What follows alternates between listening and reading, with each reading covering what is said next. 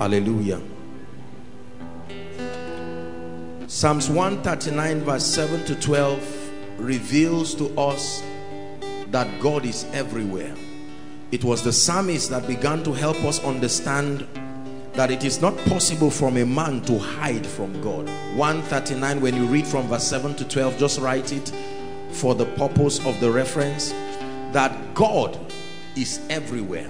Is called his omnipresence, the ability to be everywhere. Are we together? He said, where can I hide from your presence? It's a question. If I run there, you are here. If I go there, you are there. If I go there, even in the midst of darkness, you are there. So it's an established fact from scripture that God is everywhere. It's very comforting to know that God is everywhere. But then he does not meet with people everywhere. Understand this. God is everywhere in his sovereignty and omnipresence. But the place of encounter has always been Old Testament, New Testament, and through eternity. God does not meet with people everywhere. In the dealings of God with men, location, atmosphere matters. Everywhere is not conducive for a meeting place with God. Just because this is a New Testament and Christ has died and all of that, the veil has been torn, does not mean everywhere is a conducive meeting place. Are we together? The concept of the secret place is one of the mysteries in scripture that is behind unusual manifestations of the life and the power of God upon a man. When you see any man, any woman, any pastor, any individual commanding unusual dimensions of the effulgence of the life, the power, the presence of God, then that individual is a person of the secret place. God is everywhere, but he doesn't meet with people everywhere. Hallelujah. When you want to have a business meeting with an individual, you don't stand by the roadside to discuss destiny altering businesses. Is that true? You find conducive places scattered across this nation. Probably this time right now are different important meetings happening. Is that true? For those of you who are familiar with world events, the historic meeting that is going to be happening between the North Korean leader and Donald Trump. Look the time and the extent of the preparation that is going in, because two world powers are going to be having a conversation that can decide the destinies of millions of people. And so the atmosphere, the location, the commitment, the hotels, the hospitality, the refreshment, every detail is going in. That's for men. And then we want to meet with God and host his presence, and then we believe that just because God loves us, atmosphere and location does not matter. Are we together? Every house, every home has several compartments that reflect the value of the people you want to meet. Is that true? There are visitors who can come and you just stand by the gate and discuss with them, not because you devalue them. They have not earned the right to have access to your living room or your bedroom. There are a few people that you can grant access to enter the house. There are others you can grant access to your bedroom, dependent on the quality and the level of discussion. God is a God of the secret place. I told you everything that is mighty and noble in the kingdom is hidden. The concept of God hiding himself is a concept that if we do not understand, especially for believers who are not very balanced, this is the imbalance that not knowing God properly creates. Because you will want to say, how does a God who loves people delight in hiding himself? The Bible says that God hides himself in light. And you will wonder why. I mean, if God wants me to know him, should he not be around chasing after me? Why make the pursuit so difficult?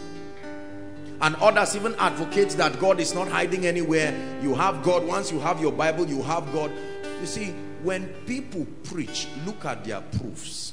Look at their results. Wisdom is justified by her children. Don't be gullible and just swallow everything just because people are well-meaning. It is important that you vet their understanding by the proofs that they are, what they believe they know is producing. God hides himself. It's a system in the kingdom. Everything that is glorious is never revealed. It is hidden. It is your pursuit that makes it revealed. It's a kingdom system. It's not even just for God.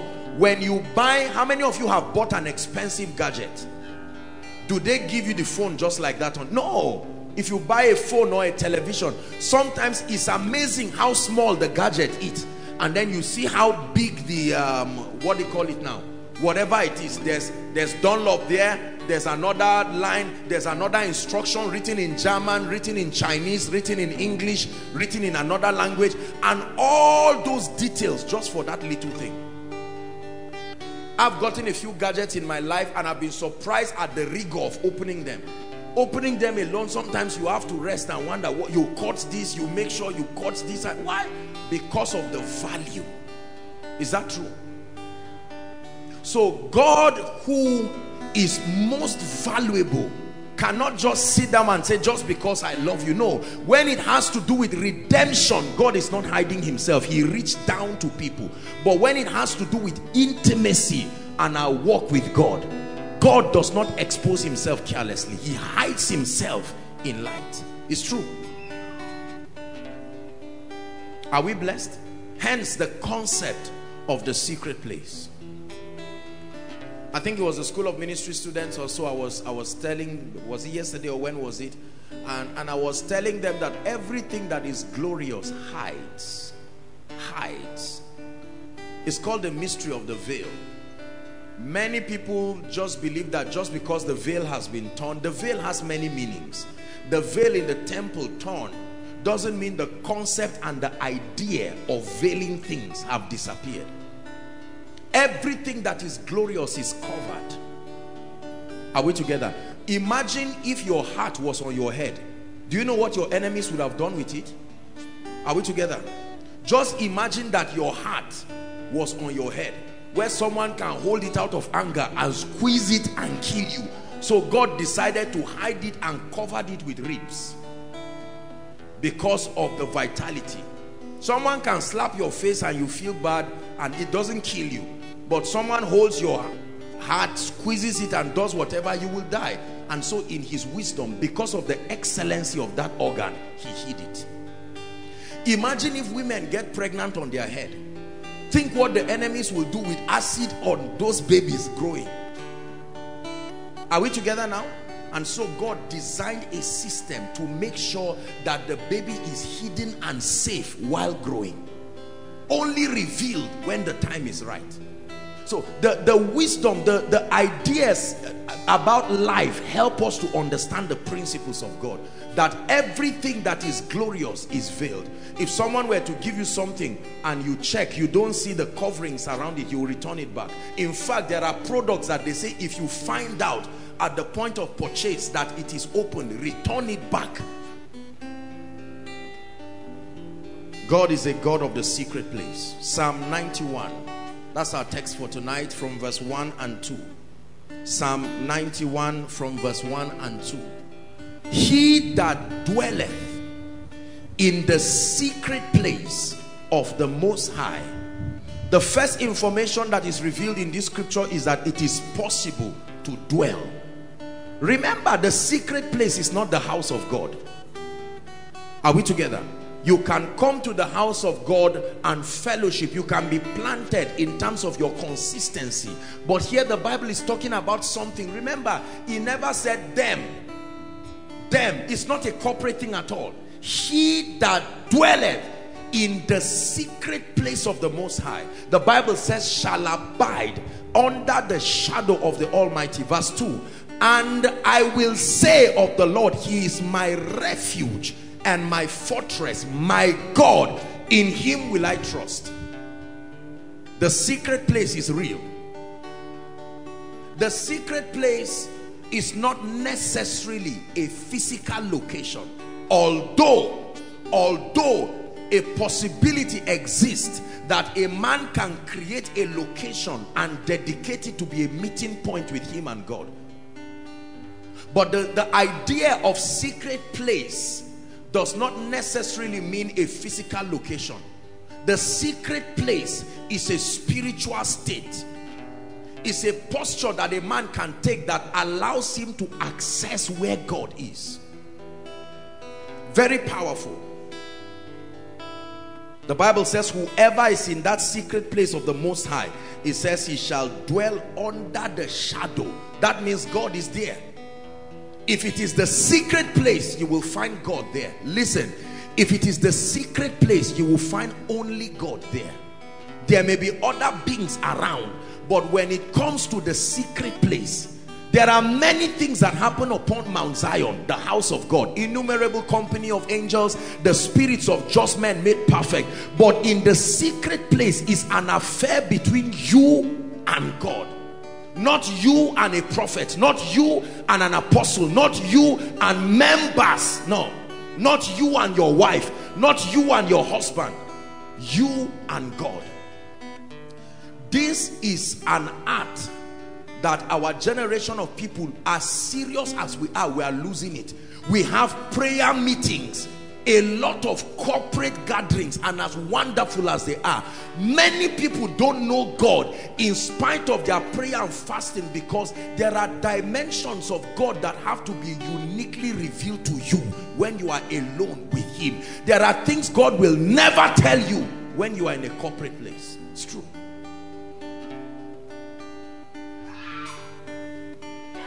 When you are alone, listen, the Bible talks about Jacob being alone.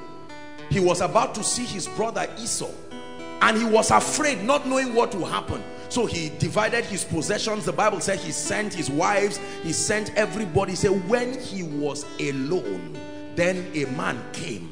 He created an atmosphere that became a secret place, and a man came and he wrestled with that man. He said, leave me, for the day breaketh. He said, I will not let you go until you bless me. And he said, what is your name? He said, Jacob. He said, thou shalt no more be called Jacob, but Israel, for as a prince you have power with God, and you have prevailed. And he touched his thigh, blessed him, and the Bible says the sun arose, and he called that place Peniel, meaning the face of God, because I have seen God face to face, and my life has been spared. If all of you is seen by everybody, you will not be mighty in these end times. There are dimensions of your life and dealing with God that is not even for public consumption. There are things God tells you that is not for preaching. They are his customized dealings that should serve as the foundations for your spiritual stability. Not everything you receive from the secret place is shareable. There are things you receive from the secret place, if you share it, you will lead people into error, because it was a unique communication that was peculiar to your level of alignment. It is not healthy to share those things. There are instructions that if God gives you and you obey, if another person obeys that instruction, it becomes the reason why he falls. Are we blessed? The secret place, the place of the dealing of God with men. Men are not made just in church alone. Men are made in the secret. And when I talk of men, I'm not just talking of men in ministry, like pastoral ministry. Men are made in the secret place. So the secret place is real. It is a location spiritually that can also be reflected by a physical location. Remember, I've taught it in this house, the law of consistency. Come, Mike. If the law of consistency is the scripture that the Bible says, whosoever you serve, the slave of that person you will become thereof. It's just paraphrasing. That means that if I go to pray, you will be surprised that I can struggle with prayer because I'm really doing it in the flesh. But it's not to be discouraged. I will go back again and do it. I will go back again the 4th, 5th, 6th time. As I keep repeating that activity, I am whatever spirit on earth is responsible for prayer, which of course is the Holy Ghost, but the dimension of his operation that supplies grace and the staying power in prayer is being attracted through my consistency. You see that? A day will come, I will go for prayer and live back in the power of that spirit. From that day, you can't stop praying again. Are we together? It's true. Even in your sleep, you will be praying and wake up, because you have become a slave to the influence of that spirit. Same thing with giving. Give, you can frown and carry your seed, and God gives you an instruction and you are angry, and then because the grace for it has not been given, but you continue in obedience, your consistency is drawing to your life that grace. Is called the power to lay it down, the grace that conquers greed. A day will come where that grace overwhelms you. At that point, there is nothing you cannot give God, including your life. And like Jesus, you will say, I have the power to lay it down. There is nothing God can give you. At that point, he can give you everything, because he knows you will release it. So you can see two people, and one can easily give. He can carry his whole salary, he can carry his life savings, and another person will give 10 naira and come back and say, are you aware that I gave 10 naira today? Say, I used to give 5 naira before. Even me, I'm impressed with myself. That person is operating just in the flesh. Of course, God is a faithful and merciful God. But when people are operating by the Spirit, how you know is that they are under the influence of that Spirit. It's not something mechanical again. When the spirit of revelation comes upon you, whether you are studying the Bible before you preach or not, it's only you that will know. Nobody walking with you will know that this guy has not read the Bible for 1 month.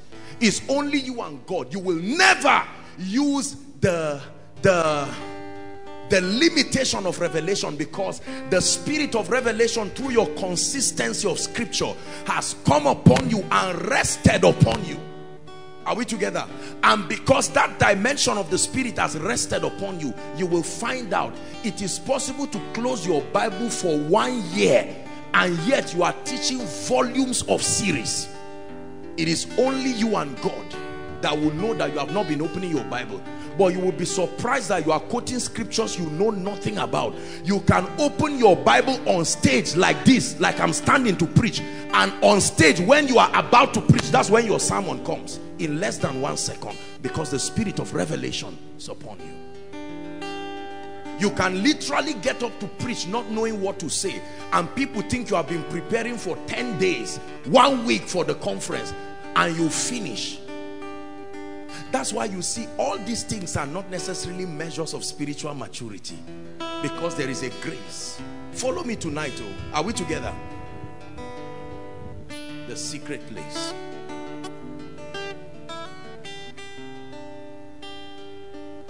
The tragedy with many believers is that they think they will know God by reading a book. Many believers think they will know God just by listening to a man talk about him. All these things are stimulators, but the Bible says the scriptures testify of me. That means the scripture should lead you to want to know a man. The scriptures are a testimony. You heard about koinonia. For those of you coming for the first time, you listen to a message and it propels something in you. Let me come to that place. That's how it works. When your experience just stops at reading the Bible, then you did not maximize the purpose. The scripture must lead you to an encounter. When I say things like this, most people think I'm being arrogant, but I have said it for many years that the way our generation is seeking God, we will not find him that way. We pride ourselves in finishing the Bible from cover to cover, and we move around saying, I know God, I've read the Bible 30 times, it's valuable, I've done this and that, I'm in every prayer meeting. And you see a lot of spiritually ignorant people bragging around. We believe that the knowledge of God is in the volume of spiritual activities. No, sir. No, sir. You know a man by giving that man time. time is a component in intimacy. There is nobody that knows anything without committing time to it. No, sir. We are used to fast everything, fast food, fast whatever. You can walk to a restaurant now, and while you are talking, they are frying the egg for you. They just turn it, flip the burgers you have. We carry that same attitude. God, you are king. I'm educated. I have an MSc. Reveal yourself. Just in a nutshell. God, in a nutshell. Lord, in a nutshell, just let me know how your principles work. No, sir. That's why we are ever learning, but never coming to the knowledge of the truth. Do you know about finances? Yes, I know. Do you know about the anointing? I even know there are 7 dimensions of the anointing. Go to Isaiah 11, and we do it like we are rapping. And at the end, the gates of hell are saying, I like these people. Continue priding yourself, and then you find out that the emptiness, there is no substance of the knowledge of God. That's why our convictions dwindle. You watch people who claim they love God, let a little challenge test them, and they will curse God to his face. Lord, I thought you would give me the job. Everything was all right. They even called me to congratulate me. Lord, were you not there when I was quoting the scripture? And all of a sudden, the employment list comes out and it's not there, and you are crying for 2 weeks. God, you must appear and answer me. And God says, that is all you know about me? Yabone nakao sujada nena Sir King Salama, Sir King Al-Jannah.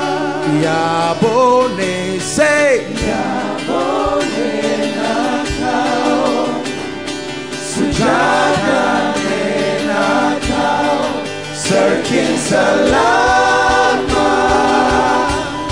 Sir King Al-Jannah. Yabone nakao sujada nena kao Sir King Salama, Sir King Al-Jannah. Listen, in this end time, you must pay the price to know God for yourself. Listen, this corporate knowledge of God will not stand the test of time. The days that are coming will require, the Bible says, but the people that do know their God, they are the ones who will be strong and will do exploits. There are things I know about God I will die believing. The rate at which believers vacillate convictions is a proof that we have not encountered God. It's amazing how someone can believe something today and walk in that conviction, write books about it, and 2 weeks later he's not sure again.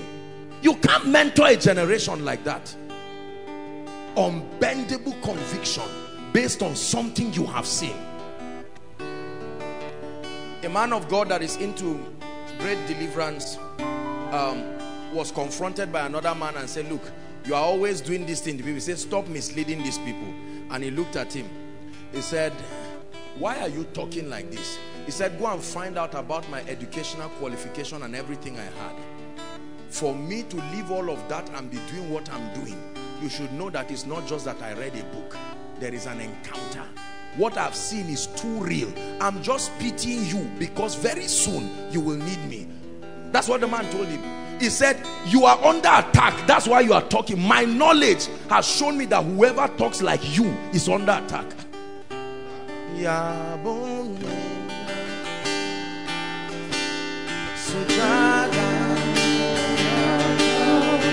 Sir King Salama,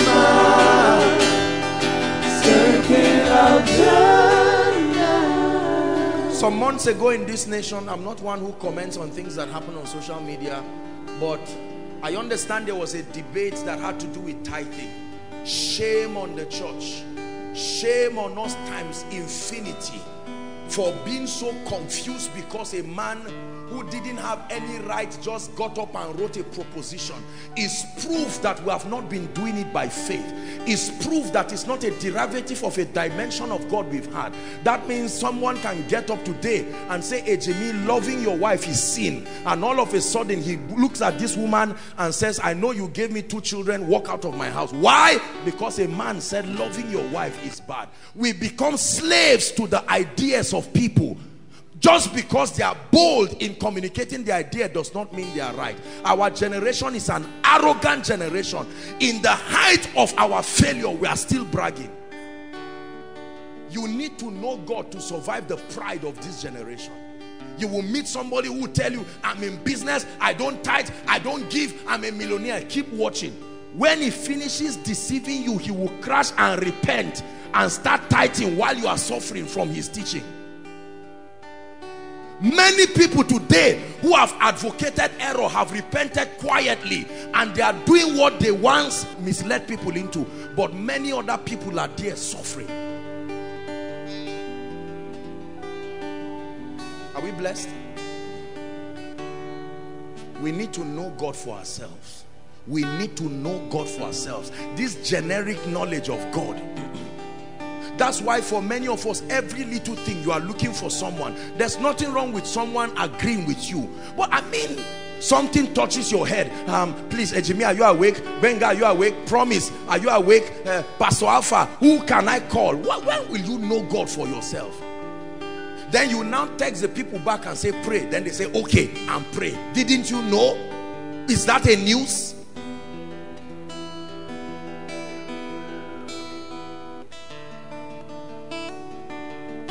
If you do not know God for yourself, then let me tell you, when God begins to expose some of us, you know, the privilege that God has given me to meet people, sometimes I sit down and I hear them talk. I can't believe a man can be this arrogant in error.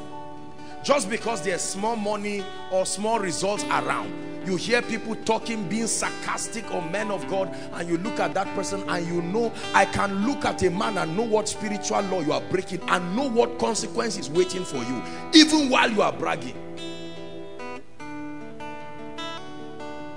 I insulted a man of God, I did this and that, and I went in peace. Look at the foolish man that is talking. The Bible says he suffered no man to do them wrong. He reproved kings for their sake. The person is laughing. 10 years later, you will see the man at a railway station just standing with his shoes. Say, sir, what happened? That prophecy kept trailing him like a policeman trailing a thief. And he thought just because he was free for 2-3 years, the word of God will stay till it judges everything. The secret place. I'm going to share with you 6 things, 6 dimensions that we access through the power of the secret place. And I want you to be very sensitive. This has helped me in my life. Number 1, the secret place is the place of brokenness. Brokenness. Write it down. Isaiah 51:17.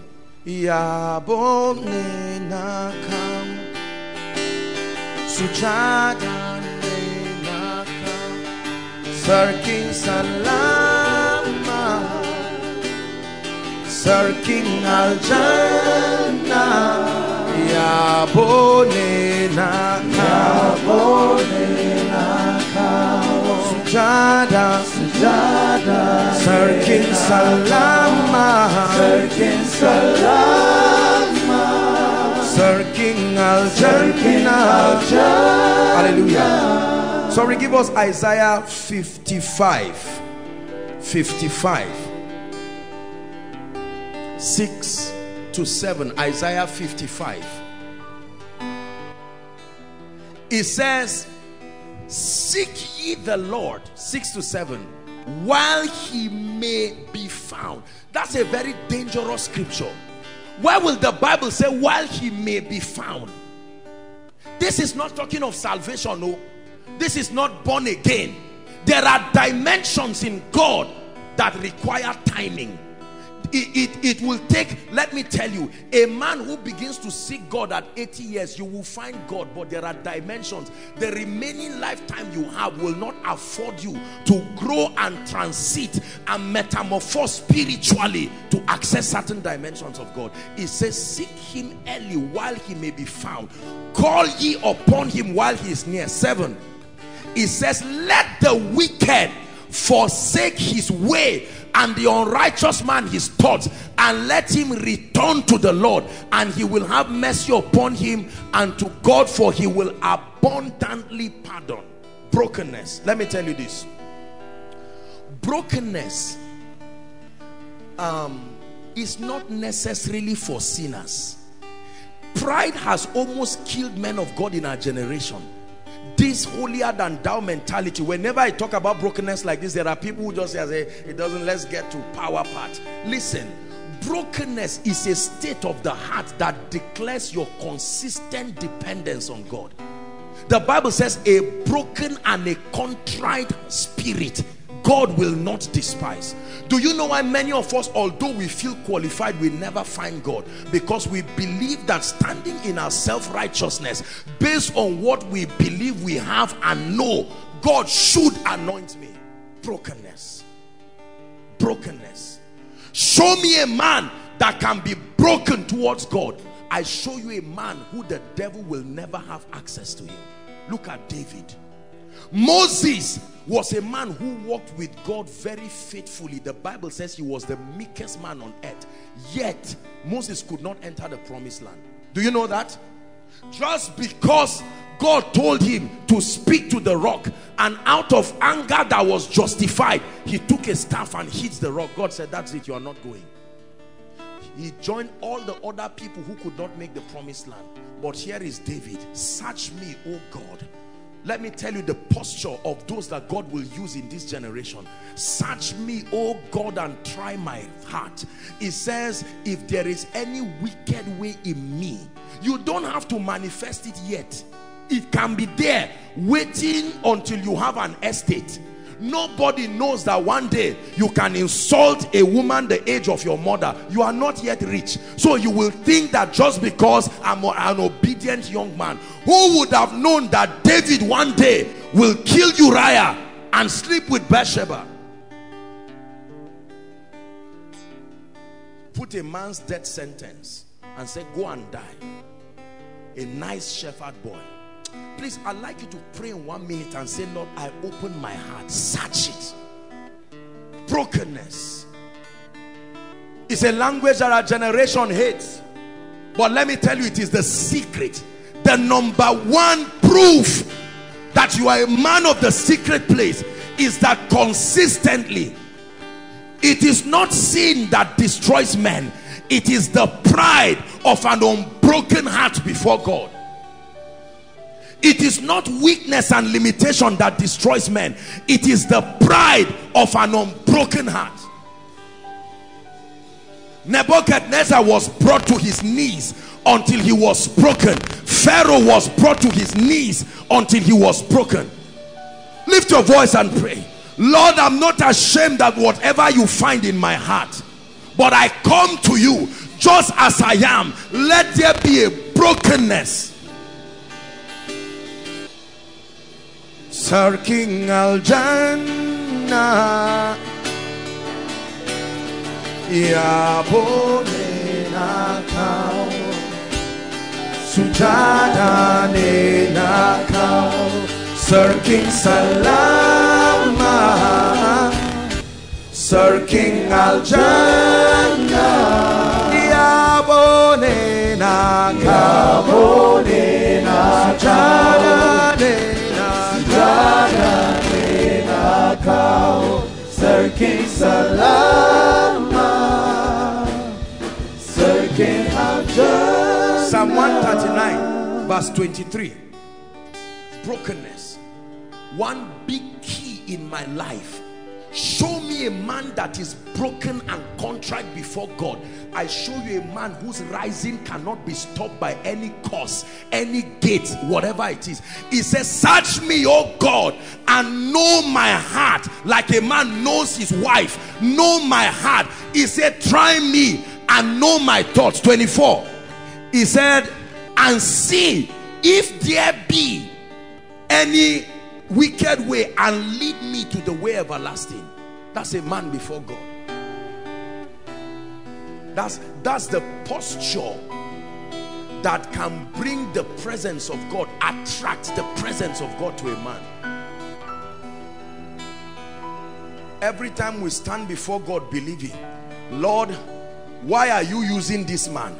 There are people who see certain of our orthodox pastors and they stand as young people full of themselves and say, this reverend, this man, he doesn't even speak English well. Why is God using him? Why is the man rising? Whereas I am here, I'm a fasting giant, I have this knowledge, I have that, I have this, and yet the ministry does not grow. Do you know why? Because that man is not sound in the word and he knows it. So he goes to God and says, Lord, if you depend on my teaching, these members will not grow.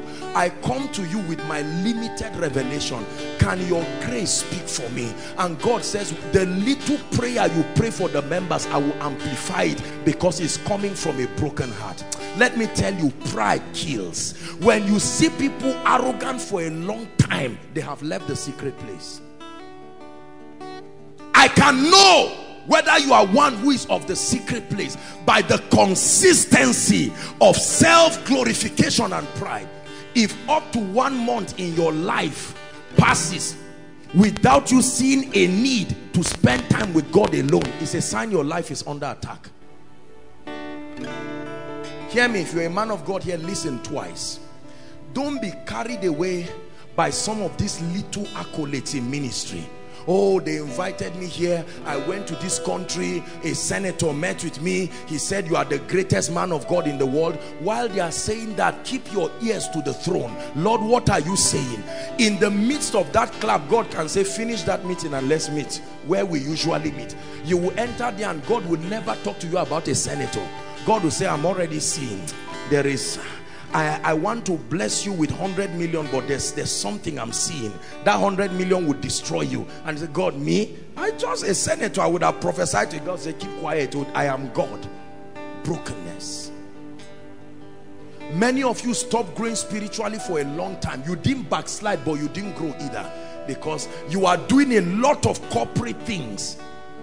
Retreat now is a language. Many people don't even know what a retreat is. They think retreat is fasting. So they just close their door and fast and answer calls all through from morning till night. Gone are the days when people lock themselves and say, sorry, you are not going to see me for the next 2 days. Please hear me, God is speaking to us. If you don't practice retreats, you will not survive the darkness of today. It's true. No matter who you are, retreat. Retreat is not when you gas out spiritually and you see that no grace is working in your life. No, you must find time. I'm busy is a trap of the devil. No, if police arrest you now, you are not too busy to attend to the people. If an armed robber detains you somewhere, you won't say, armed robber, I'm busy, come the day I'm free. The power of brokenness. Have you come to a position where the secret place has broken you? Rid you of your pride and everything. You know there is no brokenness by how we speak. The other day someone just called me, and it's that I don't want to talk too much, but at my level now, you know, then we now wrap it up with a religious all glory to God. It's a lie. It's a lie. All glory to God first comes from the heart before the mouth. Hallelujah. Is God speaking to us tonight? Some of us need to find time just by this message.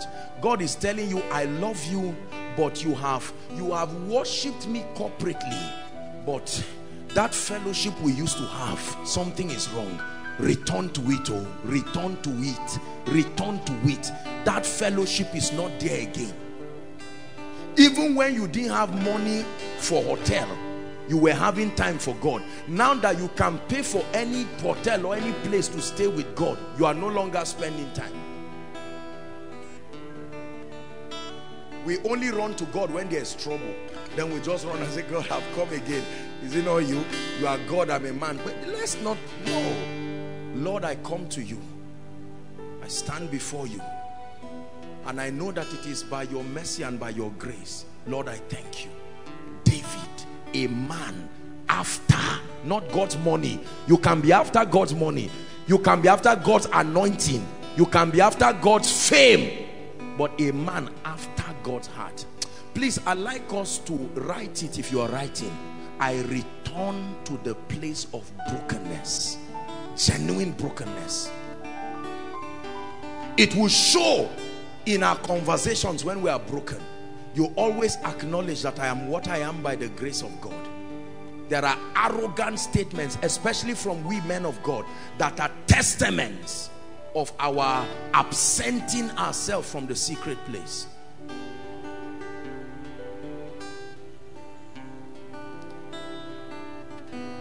Number two, please take it down for me.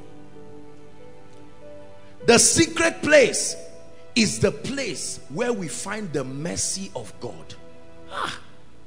In recent times, I have caught a revelation of God's mercy in a way and a manner. I wish I knew this 10, 15 years ago. Not that I don't know about the mercy of God, but the idea many people have about the mercy of God is the reason why they never at all access his mercy.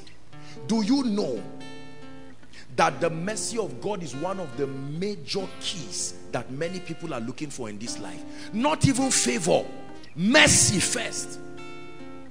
Our idea about mercy is that mercy is for sinners. So we pride ourselves that I'm not a sinner. I don't need mercy. Lord, what I need is revelation. The place of mercy. Psalm 86 verse 5. We'll read a few scriptures quickly. Psalm 86 verse 5. We find mercy in the secret place. For thou, O Lord, art good and ready to forgive, and plenteous in mercy. To who? Not to all believers. Please help me. Plenteous in mercy unto them that sin, unto them that fast, unto them that call upon you. If you call upon him, he knows you are calling upon his mercy. The mercy of God. The mercy of God. You call upon the mercy of God and see him move beyond your faith level. Call upon the mercy of God and see him move beyond everything in your life. When you invoke the mercy of God, he moves because of his son, Jesus Christ. It has nothing to do with you again. It has everything to do. There are people who are prosperous even though there's still a curse in their life. That curse has not been broken, but they are still prosperous because their language all the way is mercy. As the arrows that fly by day is coming, they have no knowledge of spiritual intelligence, but mercy. Please help that lady. The mercy of God. Oh, oh, oh, oh, oh,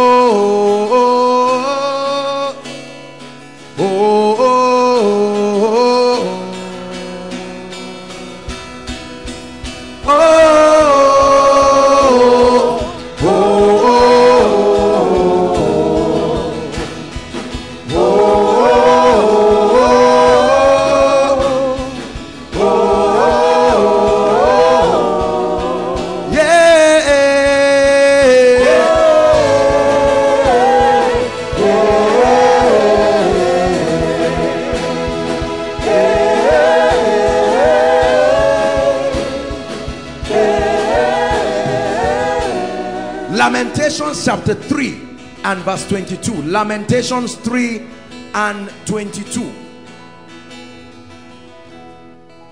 It is of the Lord's mercy that we are not what? consumed, consumed, because his compassions fail not. That means even when I didn't know the spiritual laws that would have kept me, I still saw results that were not accounted to my knowledge spiritually. And later, now that I know that this is the law responsible for this result, I'm wondering why I was getting the result anyway. Because by the time I started getting the result, I was not yet obeying that spiritual law. I didn't understand the mystery of exemption. I didn't understand the mystery of praise. Yet the rewards of exemption were following me. And the Bible tells me the secret, that it is because in your ignorance you were able to provoke the mercy of God. If God were to wait for us to obey every single spiritual law allocated for our victory, some of us would taste victory when we are 97 years, because our rate of assimilation compared to our need for the result is very low. So he introduces his mercy. I know you based on the way I deal with people, if you don't tithe consistently, but something has happened in your life, and I notice for 4 months you have not been tithing, ordinarily, based on the terms of justice, you should not receive this reward coming. But you were wise enough, immediately you called my mercy. He overrides the 4 months not tithing, and then he doesn't justify you, but he gives you this to show that I am God. He said, because his compassion fail not. Do you know what his compassion is? The ability to be touched with the feelings of your infirmity. He is aware that you are a man. So when God gives Sam an instruction and says, Sam, remove your suit and sew it, and then for some reason Sam is struggling, maybe because when he grew up, he was taking care of all his family members, and the little time now he's been able to do something for himself, God is now saying to show. God knows it's not easy because he has gone through pains, and so when he disobeys God, God doesn't say, you disobey me, I will judge you. Compassion makes him to examine the condition and say, no, if I were Sam, what would I have done? No, I shift beyond. I'm not justifying this, but Sam, I have been touched with the feelings of your limitation. I still qualify you. This is God. Oh, oh, oh, oh, oh, oh, oh, eh, eh,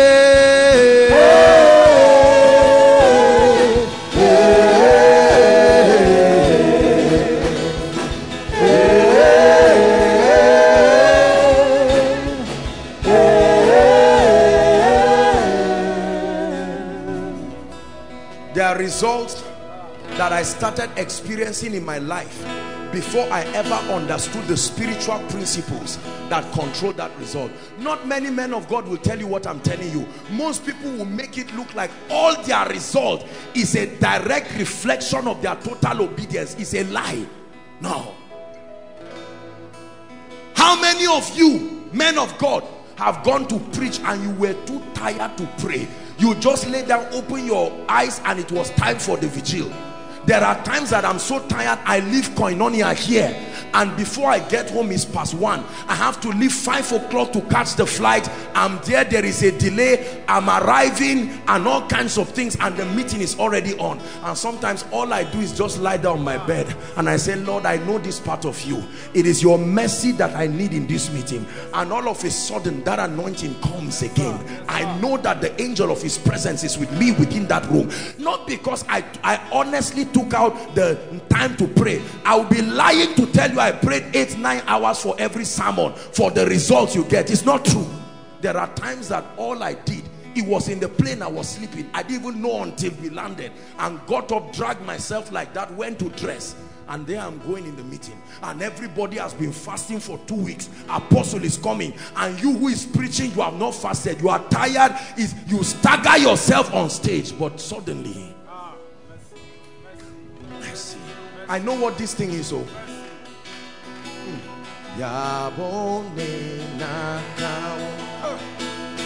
sujada na kau sarkin salama sarkin aljana ya bone na kau sujada na kau sarkin salama sarkin aljana. Psalm 25 verse 6 to 7. While I was studying this, I stumbled across that scripture and it blessed me in no small way. It said, remember, O Lord, thy tender mercies and loving kindness, for they have been ever of old. Next verse.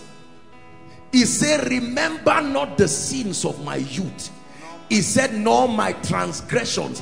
According to thy mercy, remember thou me for thy goodness sake. Listen, there are many of us that if you pray this prayer, many parents today are suffering the consequences of the sins of their youth.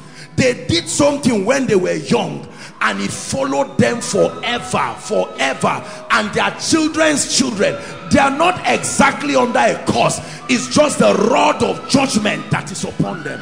He said, remember not the sins of my youth.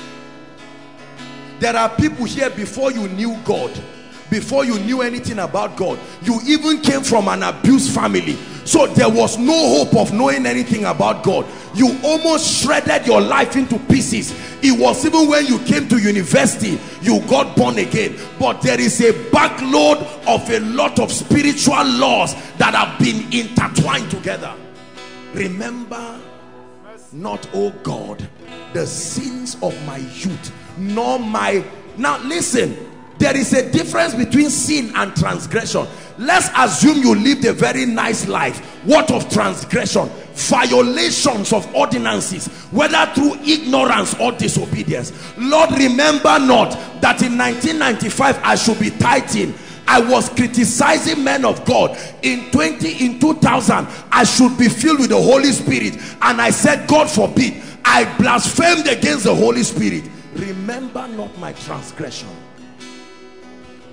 He said, according to thy mercy, not according to thy wisdom, according to thy mercy, remember thou me for thy goodness sake. These are mysteries in the Bible. That's why some people will keep getting angry with a lot of people. You will see a woman, the woman is not so wise, she's not so intelligent, she's not so learned, she has been a widow since the children were 5 years, but you see help coming from everywhere. Mama, what is the secret? She'll say, all I know is one song of mercy that I sing all the time.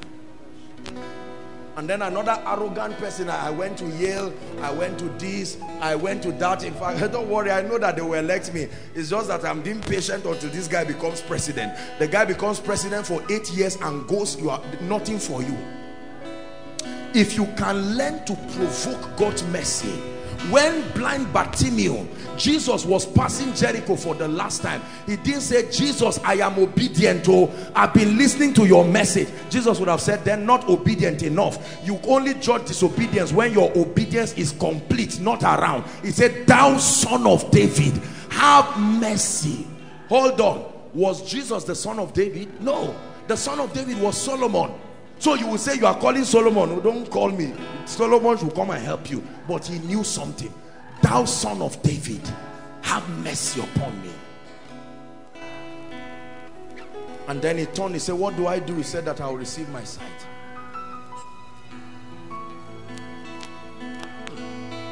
The mercy of God.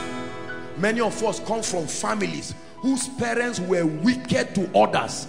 And if God is to, no matter how innocent you are, the wickedness that some of our loved ones had jobs, they stop young people from rising. They are carrying on their head the woes and the pain of bleeding people. Forget that they repented later on. It will take the mercy of God to advocate for them. Oh,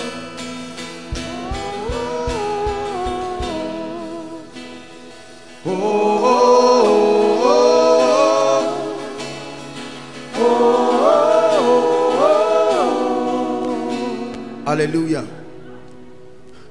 When Jesus appeared to me, I would be lying if I always seek the Lord. But at that time, I was not on any special fasting program. I was not on any special word program. I'm not sure I was even studying my Bible. Just lying down quietly. And then he came. What brought him? Mercy. People ask me today, I want to see Jesus. I tell them, I don't know how to help you see Jesus. I know how to help you love God. But to see Jesus, the equation, even me, I don't understand the full. I just know some variables. Nobody knows all the equation. What do you add plus what equal to seeing Jesus? You add it and see whether he will visit you this night. Because you can sit down here crying for an encounter, and Jesus will leave you and go under the bridge in Kaduna and wait for someone by 1 a.m. who is busy insulting a stupid man of God. There comes Jesus. He says, I am Jesus. And you are saying, I'm here fasting. Jesus, this is not fair. I thought you say you reward those who diligently seek you. Because in the midst of that he's ranting, compassion is interpreting what he's saying. He's not really insulting God. He's saying, I'm a confused young man looking for help. God hears the voice of your mouth, but he hears the voice of your heart. That's why you can be saying stupid things and God is answering something else. Because while your mouth is saying something, your heart is saying something. Years ago, I was speaking to one guy who, I don't know, the guy smokes all kinds of things. And I sat down. Remember him? Remember that gentleman, Ejimi? Very funny guy. He was I think he was under the bridge in Kwangila Bridge. This guy came to be part of us, and in less than 2 weeks, he started entering dimensions of encounter with Jesus. There's somebody that was you look at his life as if there is nothing. But in the midst of that, what his heart was saying is, Lord, I need you. Whereas you physically, your mouth is saying, Lord, I need you. But your heart is saying, Lord, I'm fine by myself. God does not just listen to your mouth. Your heart too has a voice. That's why he said, try my heart, oh. Lord, give me money. And your heart is saying, Lord, I'm on a revenge mission. I need to prove to people I'm not a failure. And God says your heart and your mouth is conflicting. But someone else can say, I will never tithe. And what the heart is saying is, Lord, I'm frustrated. If this thing is real, reveal to me.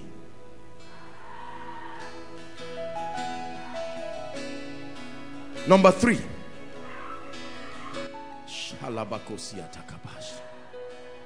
The secret place is the place where we find rest and comfort. Rest and comfort. Oh, how you need this in this troubled world. Let me give you an advance notice. Everyone you know has the potential of disappointing you. Everyone. I think it's a revelation you need to note today. Everyone born by a woman, born again or not, has the potential to disappoint you. Disappoint you in business, disappoint you in ministry, disappoint you in marriage, disappoint you in every regard. When people say, a pastor disappointed me, I thought he would make me a deacon. I've been there for him. He didn't make me a deacon. I thought I'm not the last. But what are you saying? That's a man for you.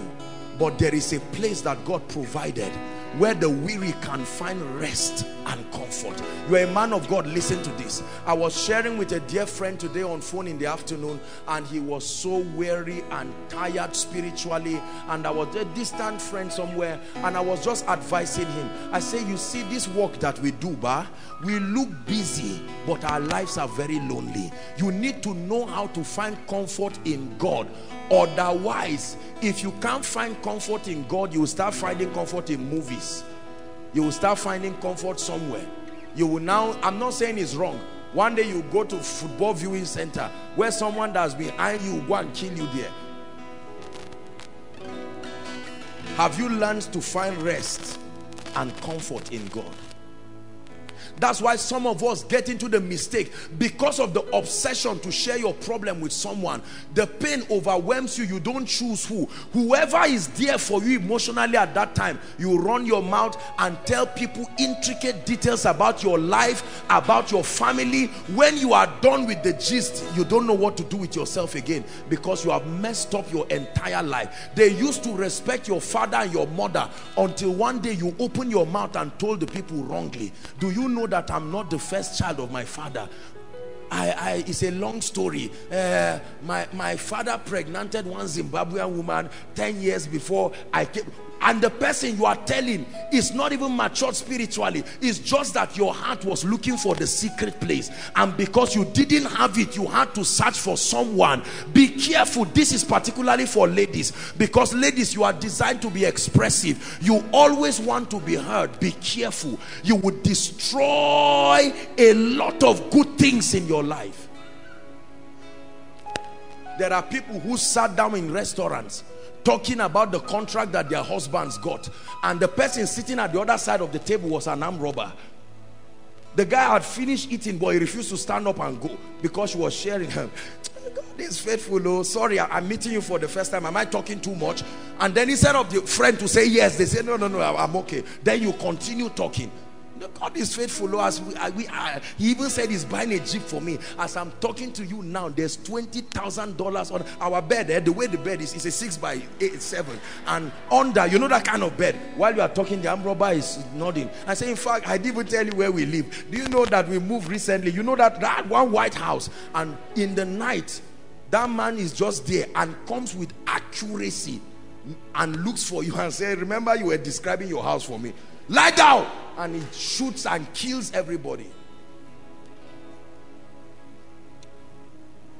Don't allow your mouth destroy your destiny.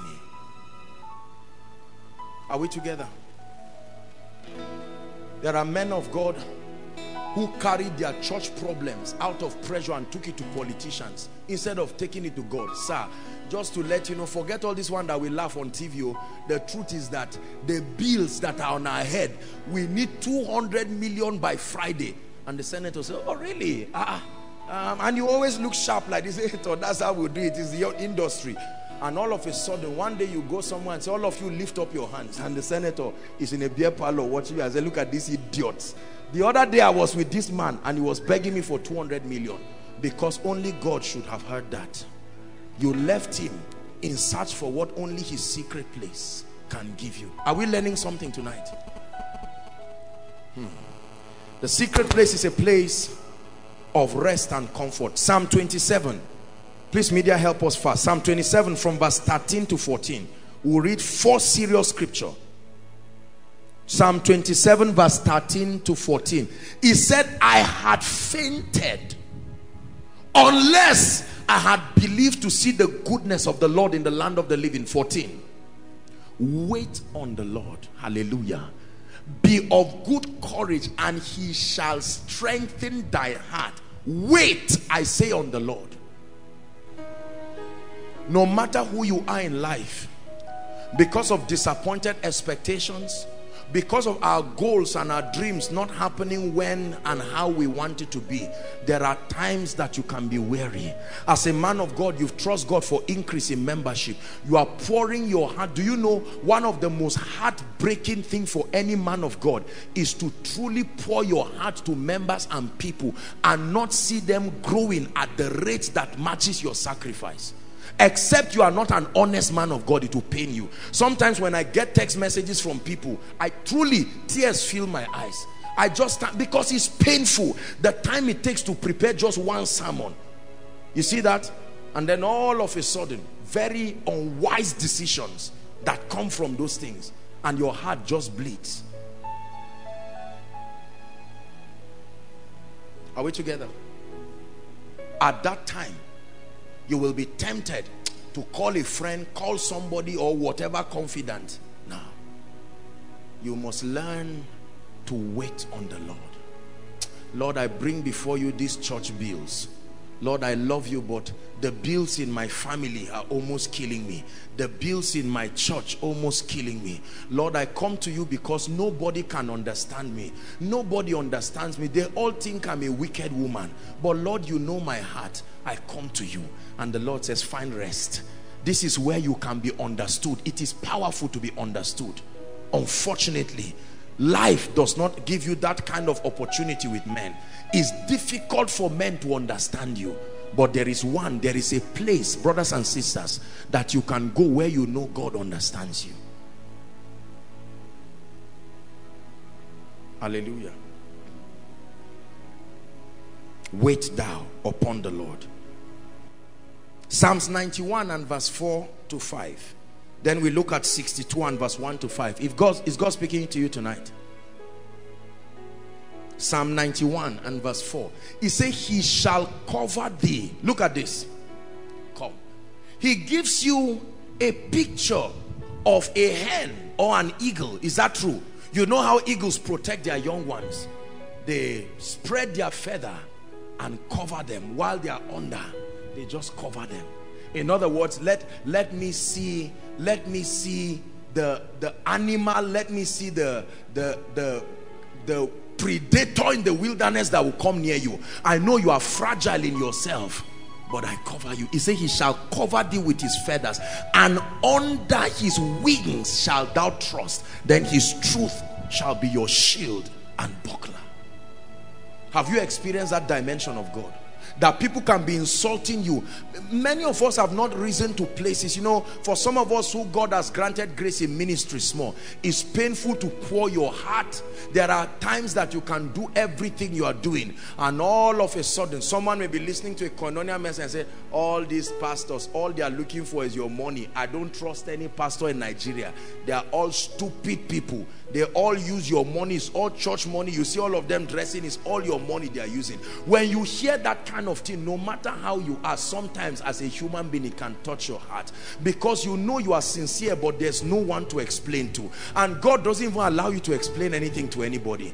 At such times, his presence, and he says, my son, I'm the only person on earth you owe explanation. And if I've credited you, it doesn't matter who and what they think. Comfort and rest. Someone looked at me and said, Apostle, how do you get motivated? You are always happy. I said, you think so? If what is on my head comes upon you, you will collapse physically immediately, not after a few weeks. Immediately.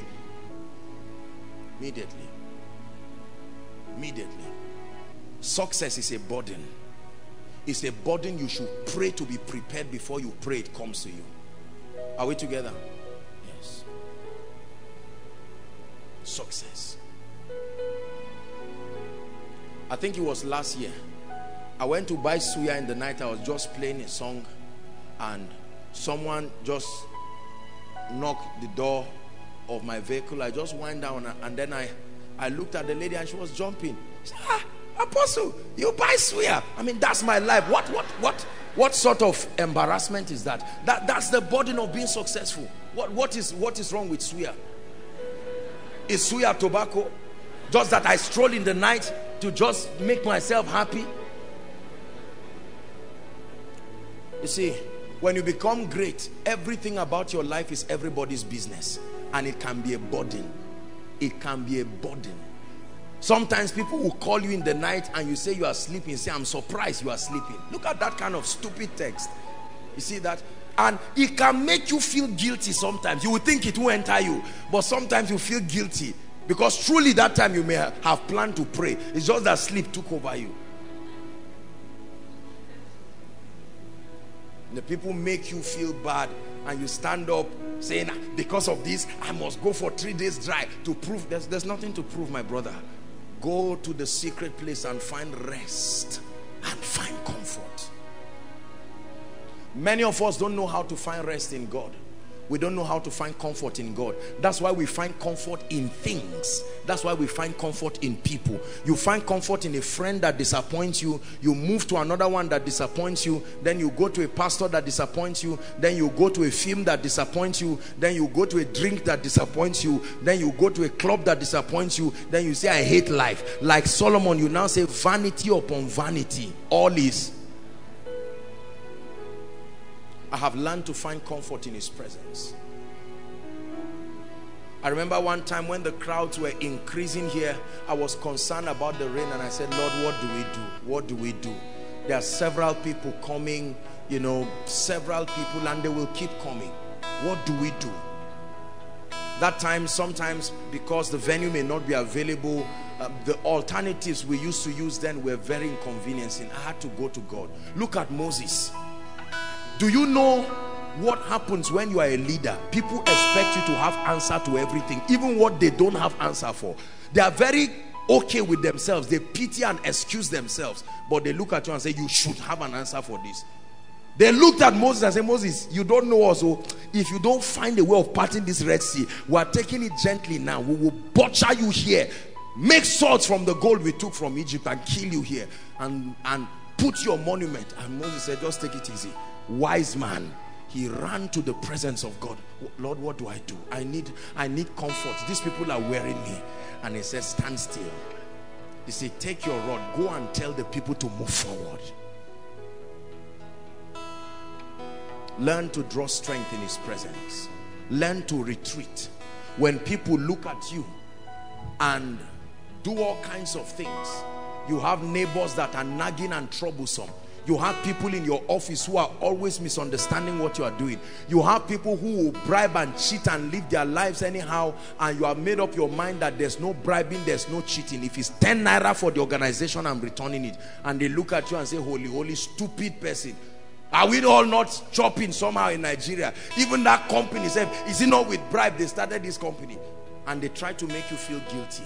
At that point, my soul, wait thou upon the Lord.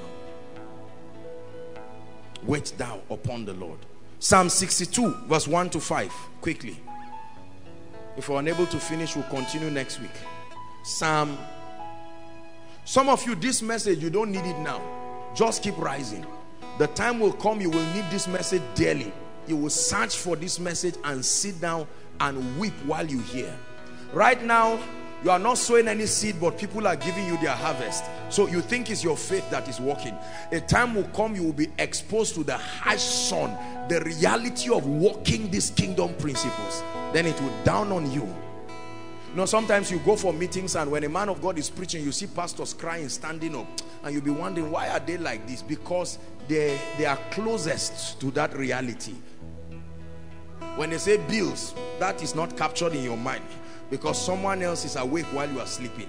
The time will come when you will be awake where you should be awake.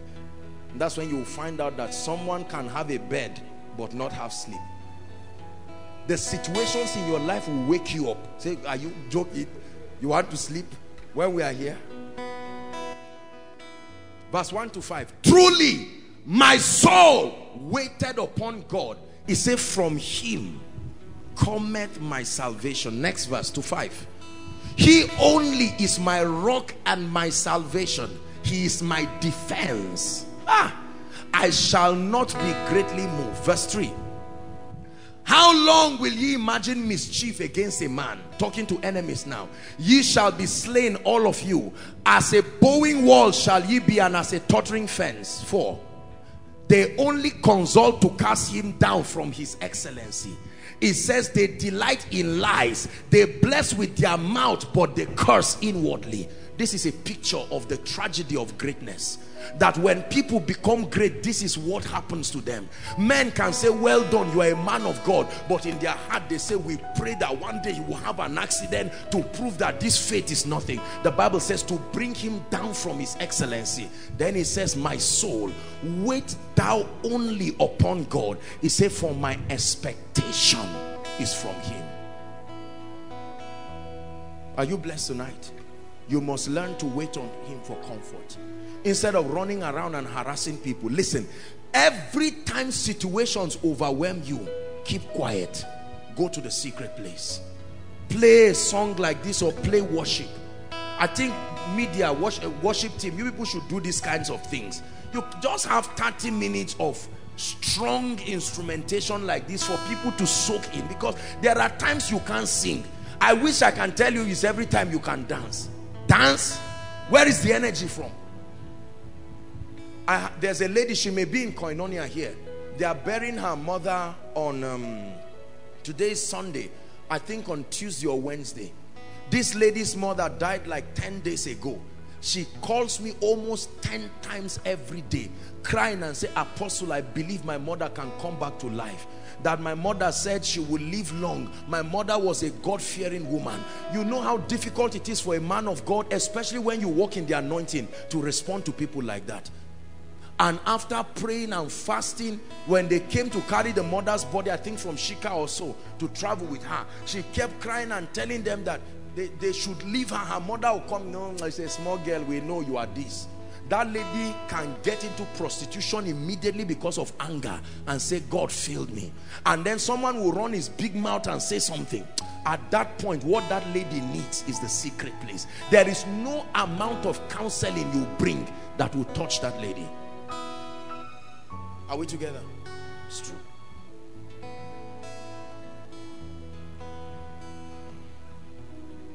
What happens when a man of God and his wife is unable to have a child? What happens when a man of God who is anointed gets married and then they find out he's impotent? What happens when a man of God's family is in shambles?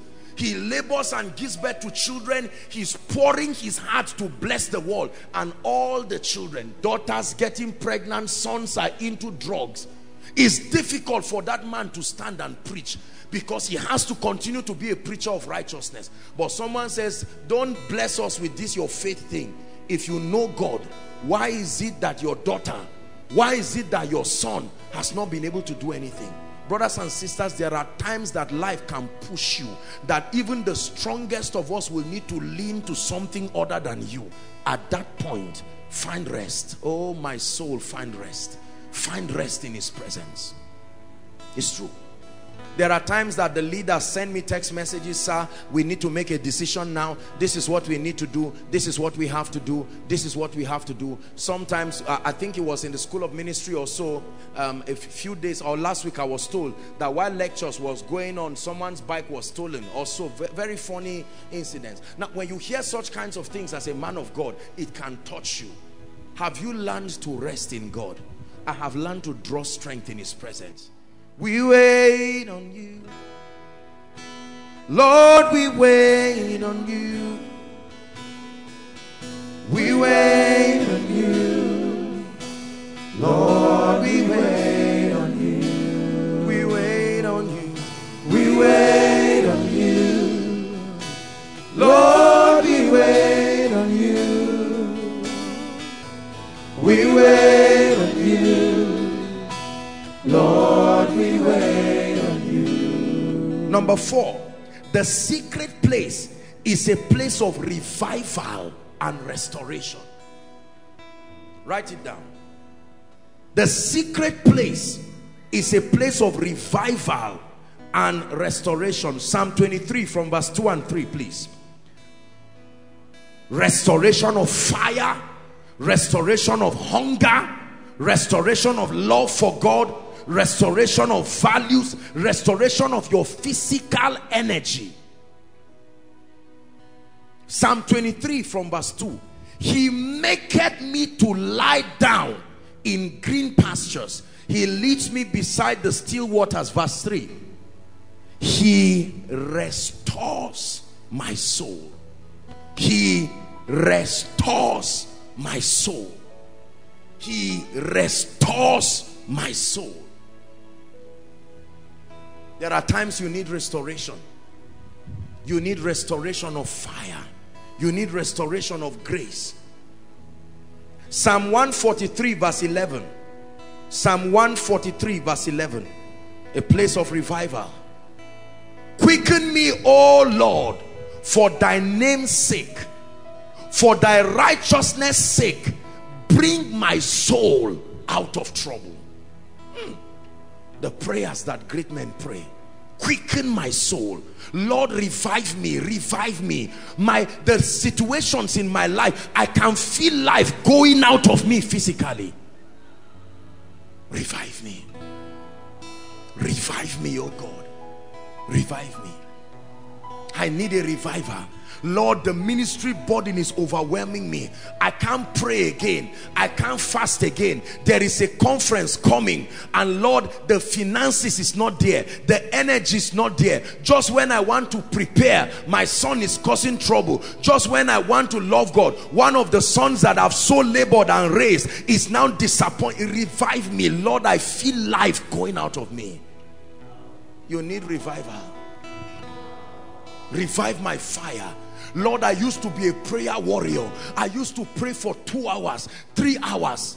All of a sudden, as soon as I graduated, now it's 3 years after graduation, Lord, I'm surprised. No visions again, no fire, no nothing. I'm surprised. I misquote scriptures. I cannot even, no. I used to wake up 2 a.m. every day, 12 o'clock every day. Now in 2 weeks, I've not even called on your name. Revive me. A secret place. It's a place where men cry. They come to him and say, Lord, revive me. Revive me.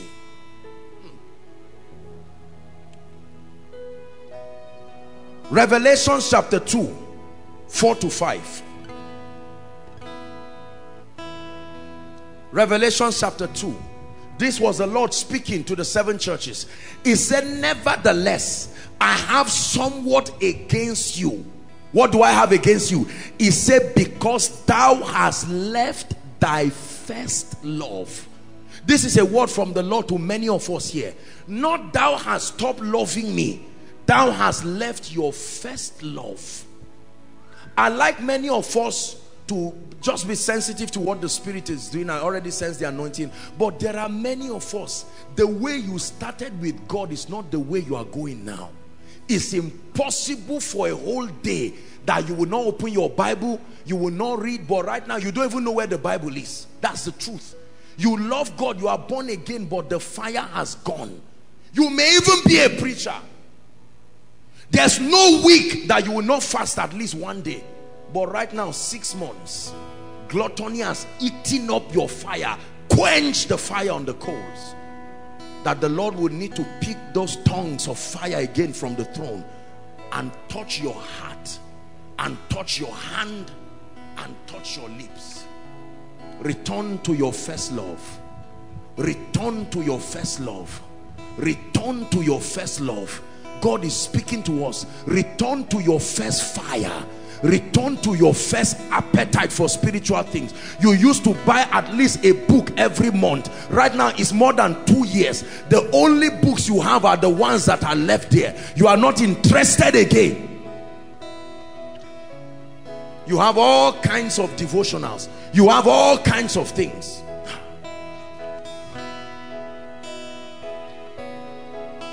There are many believers that need to return to their first love.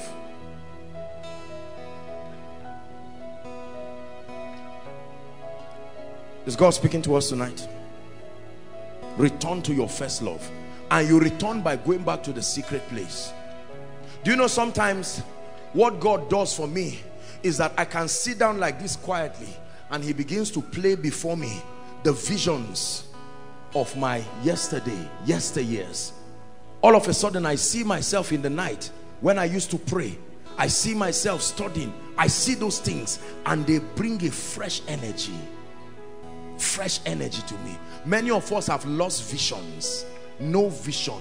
You dream, you sleep for 8 hours, you don't see anything tied to your destiny. Something is wrong. Yahweh, Yahweh, hey, hey. Help me sing. Yahweh, Yahweh, hey, hey, hey, hey. Yahweh, Yahweh, Yahweh, hey, hey, hey. Yahweh.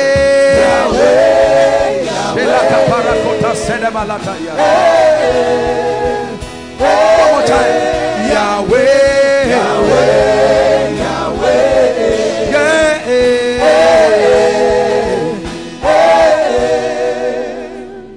Number 5, the secret place is a place of illumination. Is where the secrets of destiny is revealed to men. The secret place is where you find the secret of your destiny. You will never find it in a book.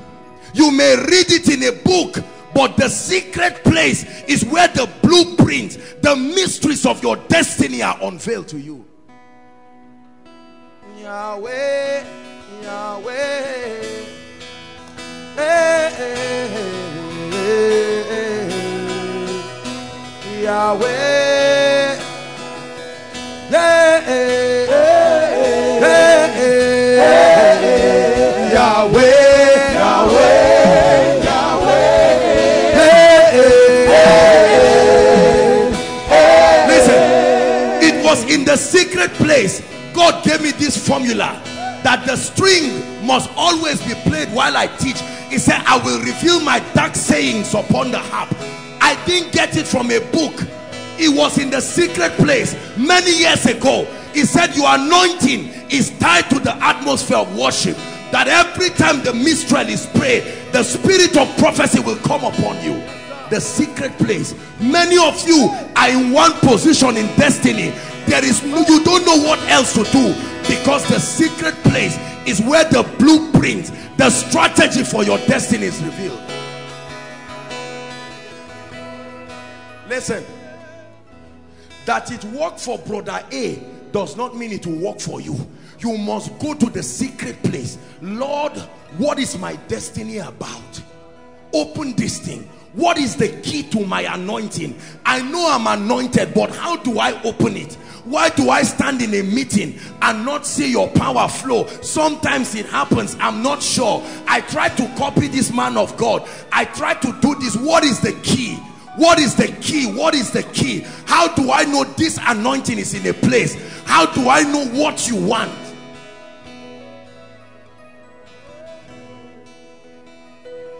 Daniel chapter 2. We're reading from verse 14 to 22. Then we'll jump to verse 28. A king sleeps in the night and has a strange dream, and the king is angry. If no one can tell me the dream and the interpretation, I will kill everybody. And here comes Daniel. Daniel answered with counsel and wisdom to Arioch, the captain of the king's guard, which was gone forth to slay the wise men of Babylon. People were about to die because there was no strategy. Next verse 16. We're reading to 22. Then Daniel went in, listen, and desired of the king that he would give him what? Time. It's not that it cannot be found. Give me time. It looks like my life is not making progress. It's like there is no way out. I don't conclude on me yet. Give me. Somebody prophesy to someone and say, give me time. It looks like I'm confused. I've been going around in circles and nothing is happening. Give me. It looks like God called me, but the anointing is not yet speaking. He said, give me time. Something is about to be revealed in the altar of fellowship that will bring fire on my life. I see it in dreams, but it doesn't happen in my meetings. I've seen prosperity, but what is the secret? He says that he would give him time, and that he would show, guaranteed, if you give me time, I will prove you wrong. You called me a failure, give me time, I will prove you wrong. You called me barren, give me time, I will prove you wrong. You called me a failure, my father called me a failure, give me time, I will prove you wrong. Listen, don't let no arrogant person look at your life today and conclude on you. Anytime anybody talks nonsense, don't argue. Give me time. I said I was called into the ministry of wealth and abundance, and he said, with this 200 naira shoe, he said, don't worry, just give me time. Something will be shown me in the secret place. I will do business with God in the secret place that will shut people down. Let me tell you this. For those who have been here in this ministry for a long time, I said this thing many years ago. You see that? I said this thing many years ago. That's why the name started Eternity Network International. right from a cave somewhere with a bag, because I saw it. I knew that a time will come, it will be a privilege for kings and presidents to hold your hand. Give me time. It doesn't look like it. Give me time. Between now and then, a mystery will be revealed. Brothers and sisters, when you see a man rising by a technology you don't understand, he used time to buy mysteries in the spirit. Time is currency. We can use it and do business with God and receive the mysteries of our destiny in exchange. 17. Then Daniel went to where?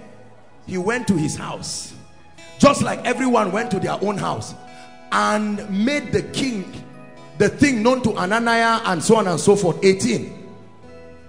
That they would desire what? Mercies of the God of heaven. You now see our mystery again. Concerning what? It's a secret. Wealth is a secret. Lord, why is this thing not working in our family? It's a secret. This anointing, as open as you see, there is more to it than what your eyes see. There are secrets. There are secrets to life. It's the one you carry that will help you command life. There are secrets to favor. It says, and his fellows should not perish with the rest of the wise men in Babylon. 19. Hallelujah, hallelujah, hallelujah. Then the secret was revealed to Joshua Selman in a night vision. It says, and Daniel blessed the God of heaven. Listen, there are people here. What you are doing is true, you are called, but you will not get there the way you are approaching it. Your call is genuine, but there is no secret. Nothing has been given to you. God gave me the secret of not the general church growth, the church growth for koinonia. It's a secret. It's a secret. It's not charms that is bringing people. It's a secret. It's a mystery. We trade mysteries in the kingdom. You will look at it like this and not see where the equation adds up. But you ask the devil, find out the devil that will stop people from coming. It's a mystery. Whatever mystery brings you somewhere, keeps you there. It's a mystery. Then the secret was revealed to Daniel in a night vision. Daniel blessed the God of heaven. We are reading to 22. Then Daniel answered and said, listen, blessed be the name of God forever and ever, for wisdom and might are his. And he changed the times and the seasons. He removed kings and setteth up kings. He giveth wisdom to the wise and knowledge to them who know understanding. 22. He revealed the deep and secret things. He knoweth what it is in darkness, and the light dwelleth with him. 28. Verse 28. I thank thee and praise thee, O God of my fathers, who has given me wisdom and might, and has made known to me now what we desired of thee. For thou hast now made unto us the king's matter. A matter that does not concern you, but by the mystery of the secret place, God gives you something.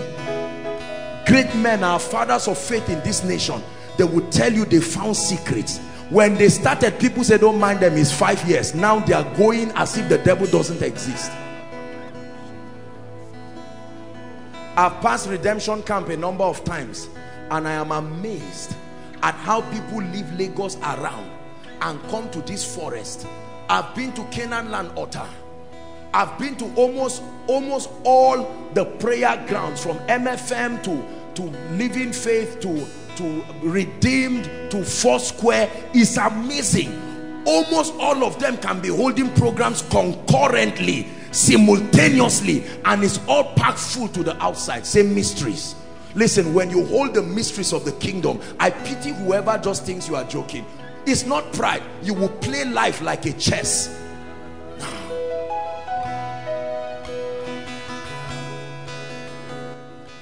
But there is a God in heaven that revealeth what? Please, I want to comfort you concerning your business, concerning your career. There is a God in heaven And the Bible says he has the ability to reveal secrets. My life is full of this kind of experiences where God comes to me and says, this is it. I give you a blueprint. I give you a secret. And make known unto the king Nebuchadnezzar what shall be in the latter days. Thy dream and the visions of thy head are these. And he began to tell him. Revelation. Let's take one last verse and we're done for today.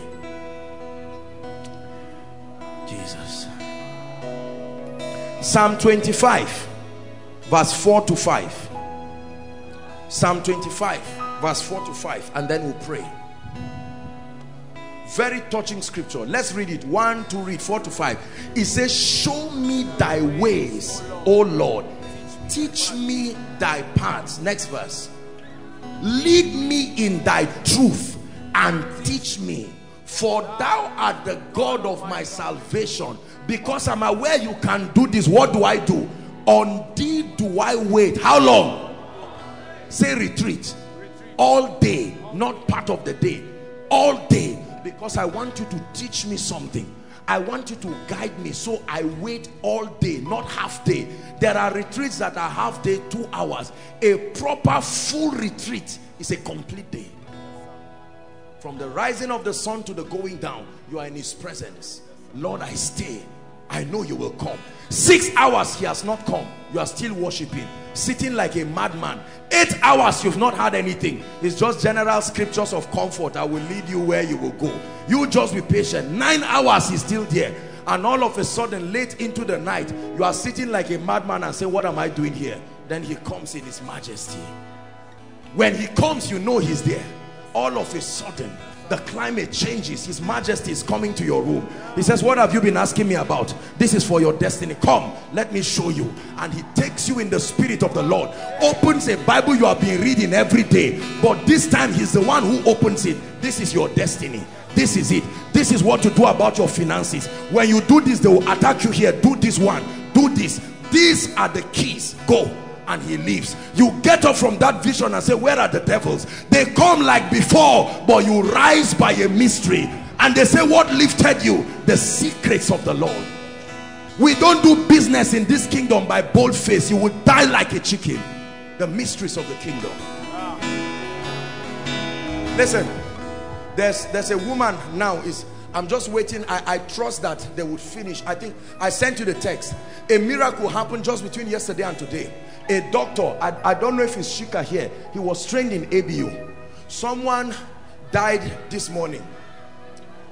Now, we don't talk a lot about all these kinds of things. They were in the surgical room with the lady operating for what I don't know.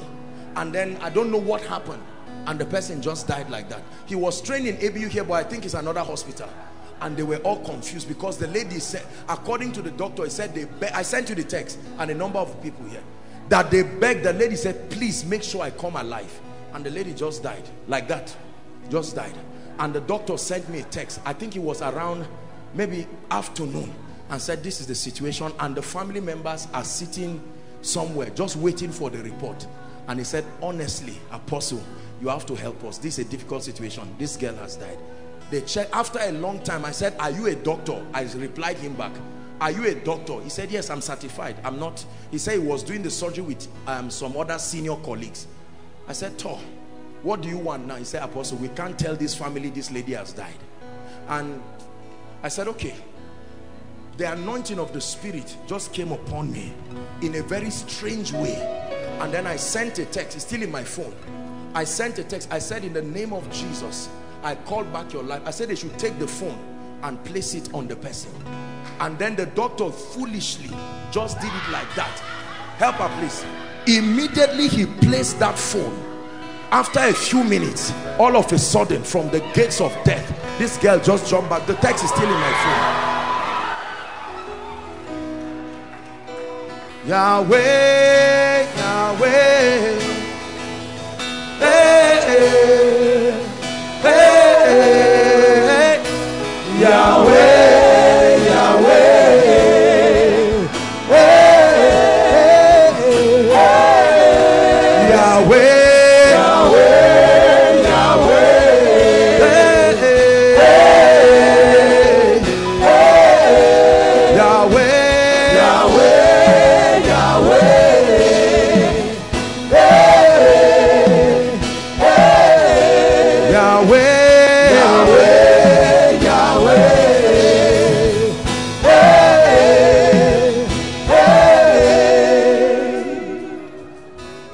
going to pray. We'll stop here for tonight. Listen.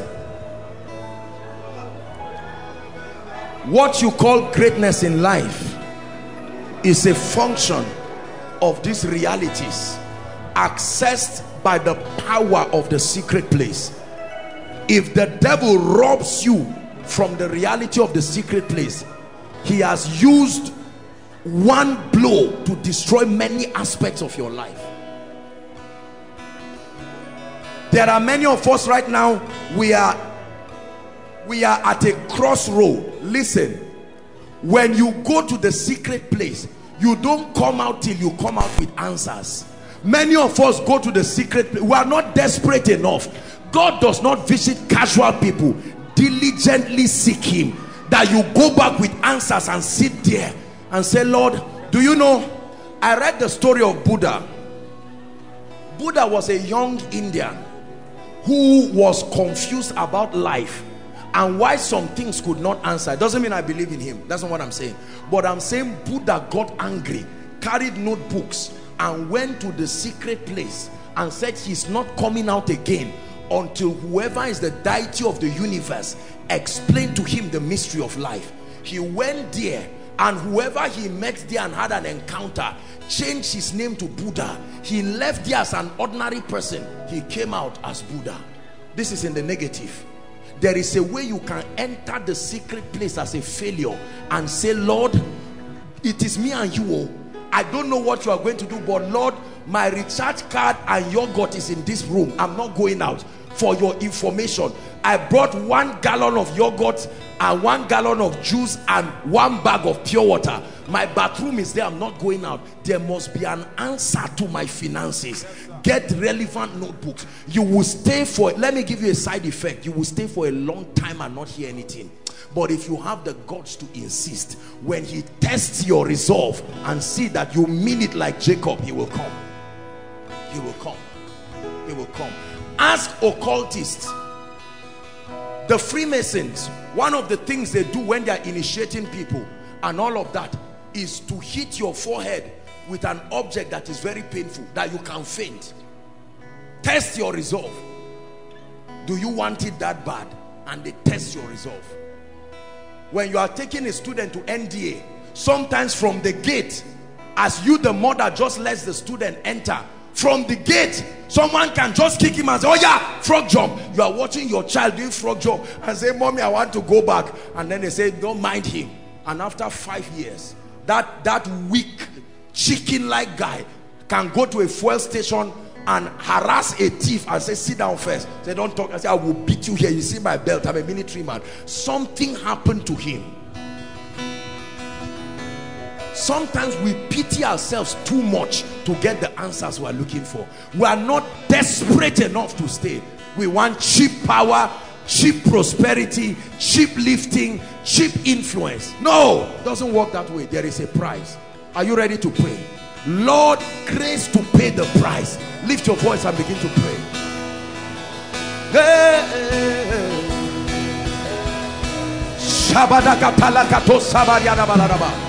There is a price for the anointing. There is a price for revelation. There is a price for direction. There is a price for greatness. The price is the secret place, the staying power. There is a price for a flourishing ministry. There is a price for a thriving business.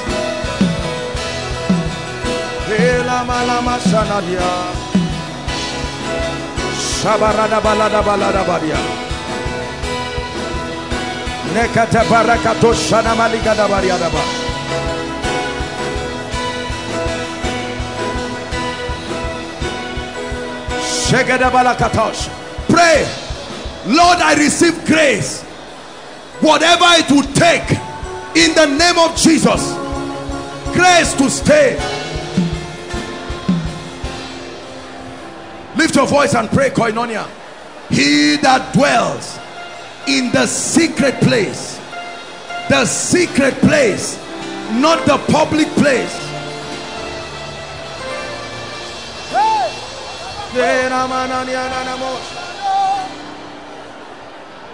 You are beautiful in all your ways.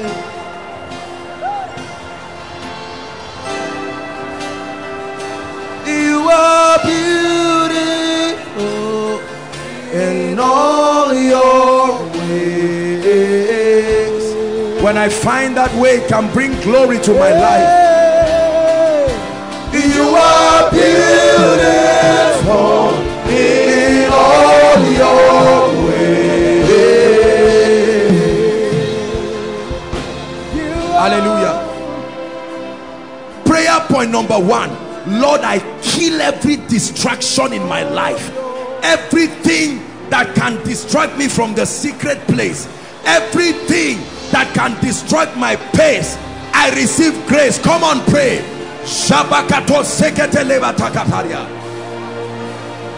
Shabrande katos kalabarakato shekete balatatia. Hena masen anyararanabash. Tena malana barianaba. Shena malananias. Sere malana namasena nana.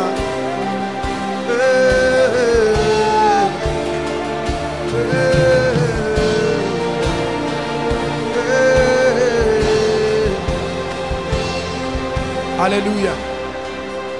Prayer point number 2. Lord, from heaven, let a fresh desire for your presence. It's not something you will do mechanically. Lord, a desire greater than my necessary food. A desire for your presence, more than a desire for preaching, more than a desire to succeed. Plant it in my heart and let it grow.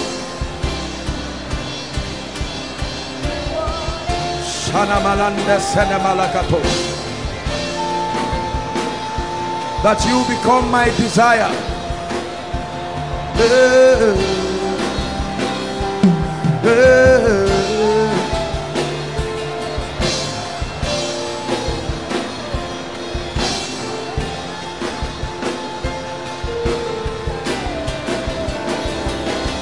Shabakato sabarada bashele manadara.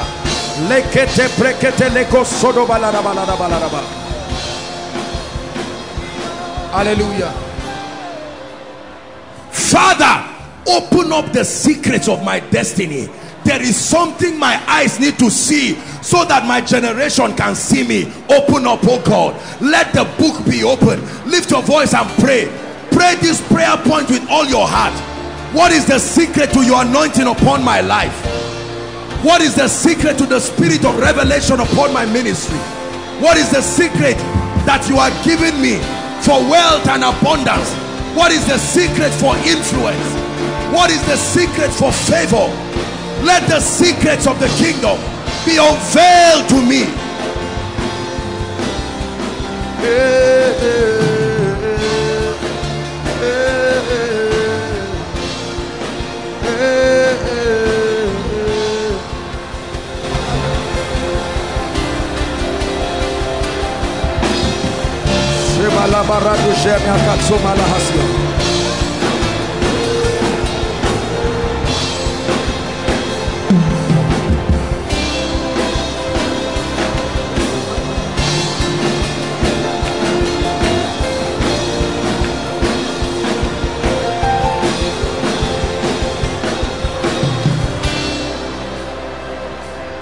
Hallelujah. Our time is gone, but we're still going to pray this secret prayer. Listen, we're still going to pray it again. I heard Bishop Oyedepo say this many times, that people reign in life not based on the secrets available, on the one God has shown them. The Lord told me something, I think it was 2 years ago. You know, we always teach that the word of the Lord is powerful, yes, but not every word of God blesses you. It is the one sent to you. Sent. There were many widows in Zarephath, but a prophet was sent to one. If Elijah met another widow, it would be disobedience, although he would give her breakthrough. Sent. Sent. The word for prosperity can come for everybody, but you must say, send me mine. Send me mine. It's a formula that will be added to you that will work for only you. Let me tell you, there is an equation in every man's success equation that was customized for him. You first start with the general understanding. It's like occult. You will be rising with it, but you get to a level where God says, no, The principles have taken you. Let me now show you your own. It's true. It works for finances, it works for ministry. I was preaching somewhere and a man of God told me something. He said, Pastor, we spend so much money on publicity. Is it all right if we stop? Because I hear you don't use. I said, don't stop. Oh. The general principle is that the word must be published. But how it will be published is a secret God gave me. I'm not saying posters are bad. That's not what I'm saying. But I'm just saying it was, you copy it, you will run your church down. Sir, don't do it. There are things God can tell you. God can tell you every time enemies rise against you. Fast for one day and that's all. It's a secret to you. It may look like a stupid secret, but you will stand and see your landlord vowing that if by tomorrow, you see, brothers and sisters, when you hold these things, your life almost becomes magical. It's true. Look at Jesus. He had a secret. They took him to a cliff. All that was left is to push him, and he walked through them. Hi. There were times he parted the water, but for Jesus, he walked on it. If you were waiting for the water to part in Jesus' time, that strategy was not, it was of God, but not relevant for that occasion. He walked on the water. And he told Peter, now we don't just part the water, we walk on it. There was something about the body of knowledge revealed to the people then that could only allow God give them miracles by passing through water. But now he said you can walk on it. An angel appeared to me and he told me that there shall be no loss. An angel. Why are you confident like this, Paul? An angel appeared to me already. It's not because I'm not human. I've seen something. And they were taken safely to an island called Melita. There is something you see. People can be ranting up and down. Oh, don't worry. That's why sometimes when people send me text messages, Apostle, I saw an attack on your life. They may be right. But sometimes I just laugh it over. Boy, this man standing before you is surrounded by mysteries like chariots. There is what you must do. The moment they tell you, oh, somebody is about to attack your life and destiny, do you know what to do? Is there a formula God gave you that you get up and say, Lord, this is it? And you manipulate life from the secret place and come out to your shock. Thanks be to God who always causes us to triumph and makes through our life the savor of the knowledge of the glory of God. There is nothing you are truly looking for that you will ever find if the Holy Spirit does not lead you there. Are you hearing me? There is nothing, I don't care what it is. There is nothing you are truly looking for. Success, prosperity, husband, wife, job, you will never find it if you disregard the Holy Spirit. Let me tell you in advance, you will never ever find it until the Holy Spirit leads you there. Hallelujah. Praise the Lord. Hallelujah. Please be seated. You will never find it if it does not lead you there. You can pretend you have found it. You will never find joy. You will never find fulfillment. All of these things people chase after. No. You will never find it disregarding the Holy Spirit.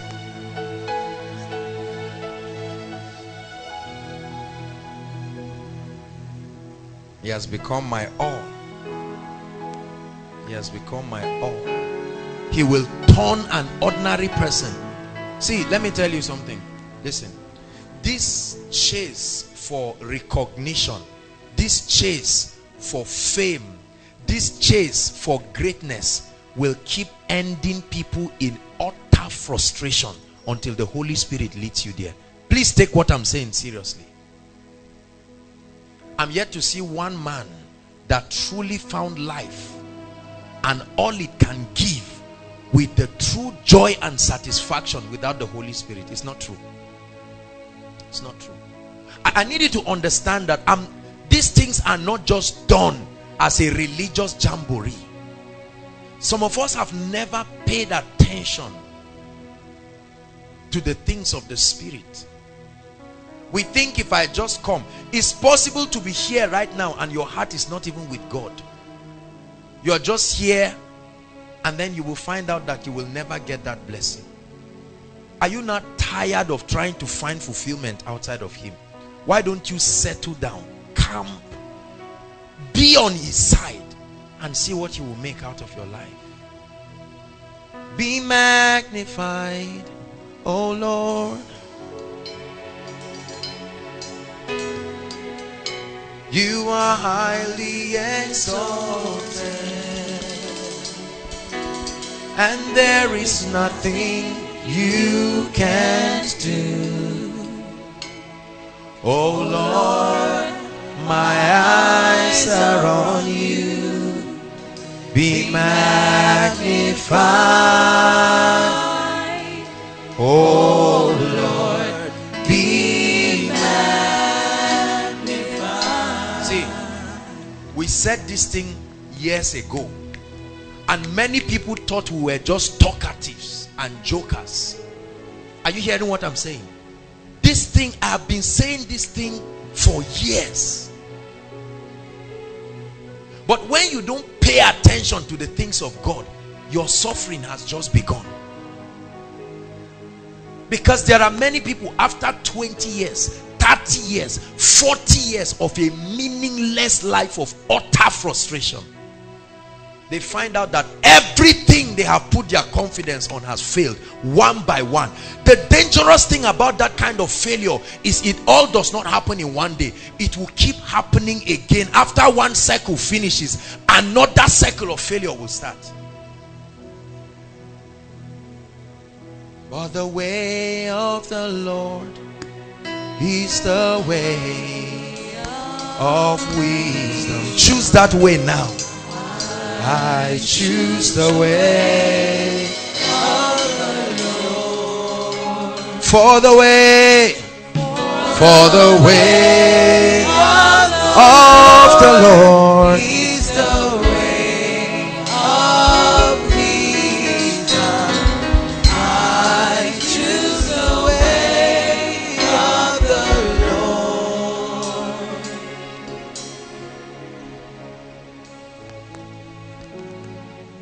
His presence can guarantee you anything in life.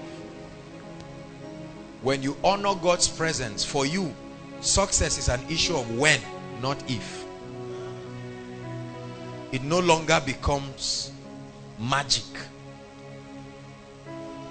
Hallelujah. I'm teaching tonight on a very powerful topic, and I like your heart to be open. Luke 14.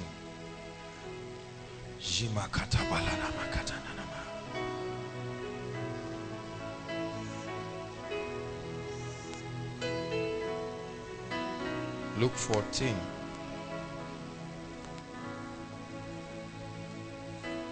Hallelujah.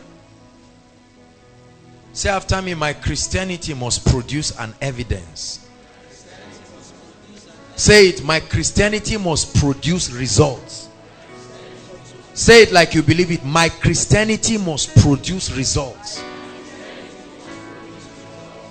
I forbid you from this resultless Christianity that frustrates you and frustrates those around you. When there is an evidence in your life that God is real and that the truths in His word are real, let me tell you the truth, you will compel men to come to the saving knowledge of Jesus Christ, and you will turn many to righteousness. Hallelujah. It's gotta be more, gotta be more. There's gotta be more than this. For desperate people do desperate things. We press in need. There's gotta be more, gotta be more. Help me. me say, it's gotta be more than this. Hallelujah. I can never be a failure in life. Never, never, never. I've left that cycle forever till Jesus comes. I told you last week, understanding. Everybody say understanding. When you have, he said, in all thy getting, get understanding. Come, Mike. Come, climb these stairs. No, just stay down. Climb up. Climb up. Did you need to think to climb this? Because you know how to do it. Go back and do it again. This is called predictability.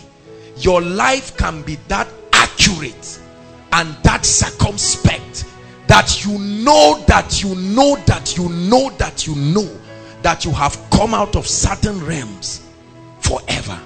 Your life can be that predictable that you can become a success.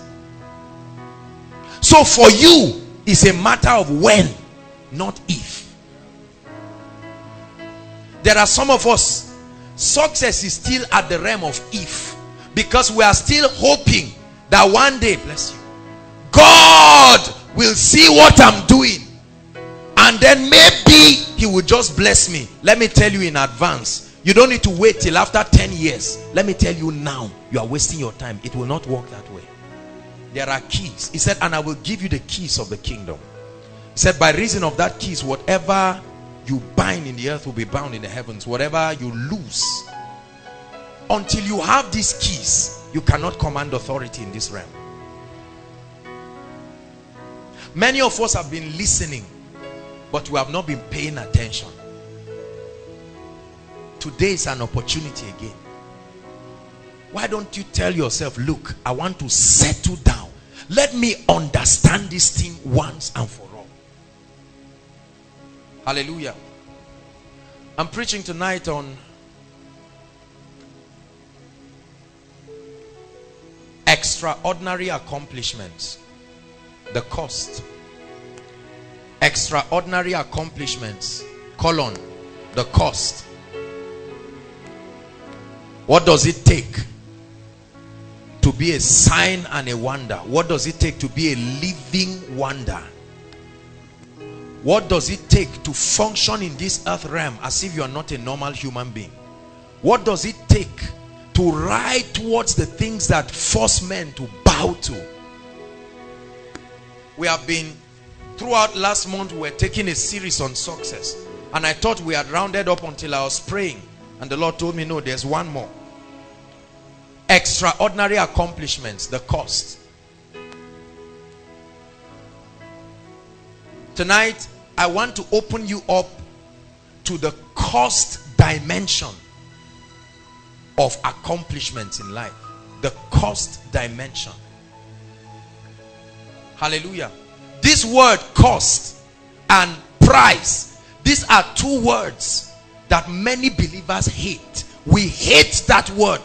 The moment you say cost or price, people just resent it and they get angry. But when you say gift or reward, people say, aha, this is what I want. But the moment you say cost, we hate opening up ourselves to the cost implication of life. Unfortunately, let me tell you the truth. Get it straight and get it this night. I don't care who preaches what for you. Don't mislead yourself. You will never, never enter the realm of true greatness and extraordinary accomplishments if you deny the fact that there is a price and there is a cost. So the first thing I want you to know this night is that extraordinary accomplishment is very costly. It's very costly. It's not just costly, it's very costly. Number two, ignorance and failure is also very costly. So whether you embrace the life that will bring supernatural accomplishments or not, you are going to pay the price in this life. Period. Hallelujah. Outstanding success had a huge price tag. It's very costly. Failure also has a price tag. It is also costly. The difference is this: for accomplishment and success, you pay the price before it comes. For failure, you pay the price after it comes. You get that? But you are going to pay the price in any way. So you can choose to pay it now. You don't need to say, I claim success. No, you don't need to claim it. If you pay the price now, that is your act of faith to show that you have chosen. You don't just choose by saying, I choose alone. He said, if you call yourself the sons of Abraham, you would do what Abraham did. Hallelujah. People hate the word cost. They hate the word price. And so many people, especially preachers, have tried to create nice messages to explain away the fact that there is a cost implication to supernatural accomplishment. Let me tell you something. Go and ask any man, whether in the secular world or in the Christendom, who has risen to and made any level of supernatural accomplishment of whatever sort. Ask them and they will tell you there is a price to pay. Hallelujah. The one time wealthiest man in America was asked a question. He said, what is the secret of success? And he laughed. He said, secret number one, know what the price is. Number two, pay the price. Period.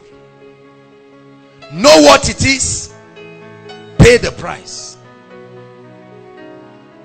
And tonight I pray for you that the fear of paying the price for a supernatural life, let that fear leave you.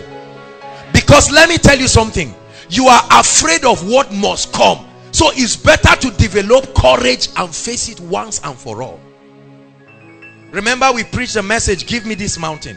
In every mountain there are giants. If you find a mountain that there are no giants, run away. Every mountain there are giants. Life is full of men who paid several prices, defied certain things, and today the world is celebrating them. And if you must do much for God, there is a price to pay. Don't let anybody fool you. There is a price to pay. Hallelujah. And tonight we will look at the cost factor, the cost implication. Hallelujah.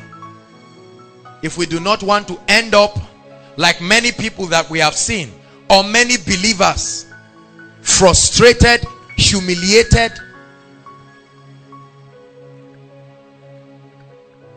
then it's important to pay the price right now. I will always quote this scripture, Lamentations 3:27.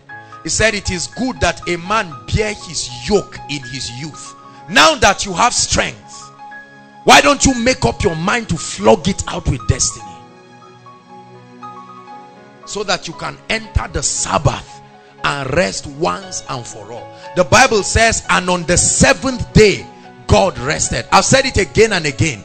If you have not entered your seventh day and you are resting, let me tell you, life will kick you out of that rest in a painful way. You only rest when you have entered your seventh day. Some from day one, they're already seeking rest. We live in a generation of comfort. We like comfort. Hallelujah. A lot of people we love comfort. We hate inconvenience. No. Don't keep me standing for 10 minutes. I can't take it. The sun is too hot. Go and buy umbrella for me. We are addicted to comfort to a degree that it is robbing us of paying the price for a glorious destiny. Hallelujah. Someone starts a business. The first profit that comes is buying jeans and shoe and buying one rickety car that you will keep maintaining it for the next how many years until everything eats up his money. But to pay the price and say, oh, let me just wait, let me endure. No, I want to prove a point. I want to prove a point. Comfort has destroyed a lot of people. Comfort is good, but you see, let me tell you something. When it gets to a point where it stops you from paying the price, then you are eating your future in your today. And this is the case with a lot of people. Hallelujah.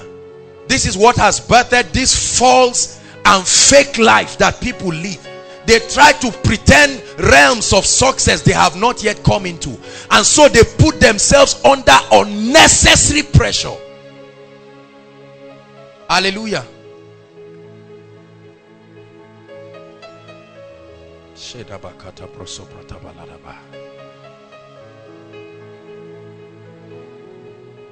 It's very important. Say after me, I will pay the price. Please say it. I will pay the price. Look at me. Don't you think this message is not important this night? Because I'm going to be attacking some ugly religious spirits that always think that when you are teaching about success and accomplishment, they think it's not spiritual enough. I thought we just came and we should be praying, or I thought we should come and do this. Sooner or later, your lack of paying attention will punish you to a point that you will backslide spiritually without knowing. Hallelujah. When you become a father and you know that you cannot be praying from morning till night, you have the fees of children to pay. Is that true? You have responsibilities. At that point, you will know that one key does not open every door in the spirit. It takes keys and opening up yourself to them. May your children never look at you and say, Daddy, what is the benefit of all of this Christianity? May people not look at you in the village and say, you are an unbeliever, I am a Christian. What is the difference? See, let me tell you something. The kingdom of God is a reward system. Are you following me now? The kingdom of God operates on a reward system. So you are rewarded for complying with kingdom principles.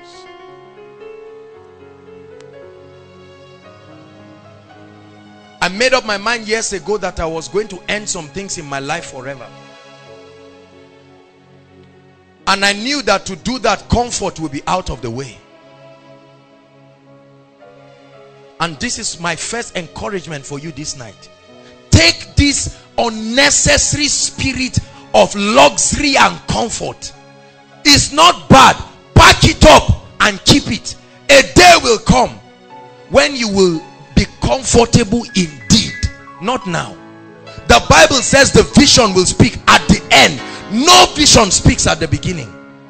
It says in the end it will speak. Hallelujah. Another deceitful approach to success is waiting for God to do everything. Have you seen people like that? I know God will do it. I know my God will do it.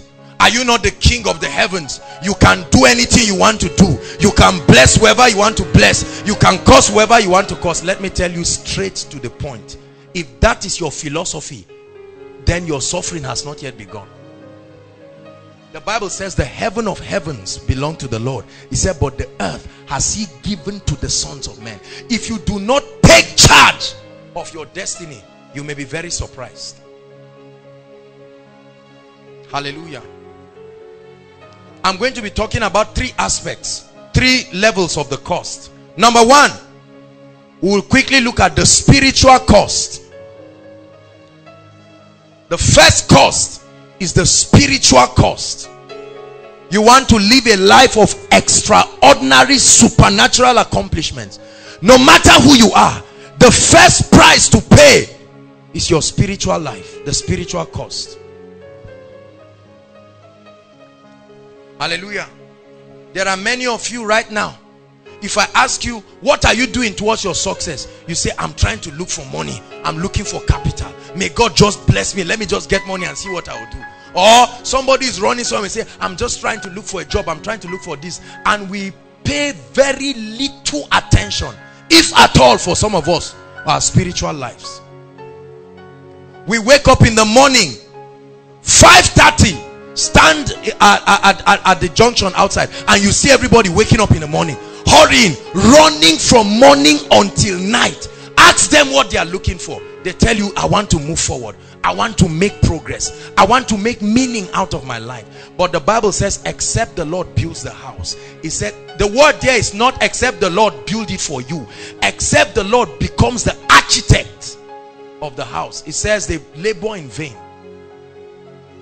And except the Lord watches over a city, he said the watchman watcheth in vain. He said it is vain to wake up in the morning and to sleep late in the night, only to eat the bread of sorrow, but he giveth to his beloved sleep. Hallelujah. Let's look at the scripture quickly. 2 Chronicles 26. 2 Chronicles 26.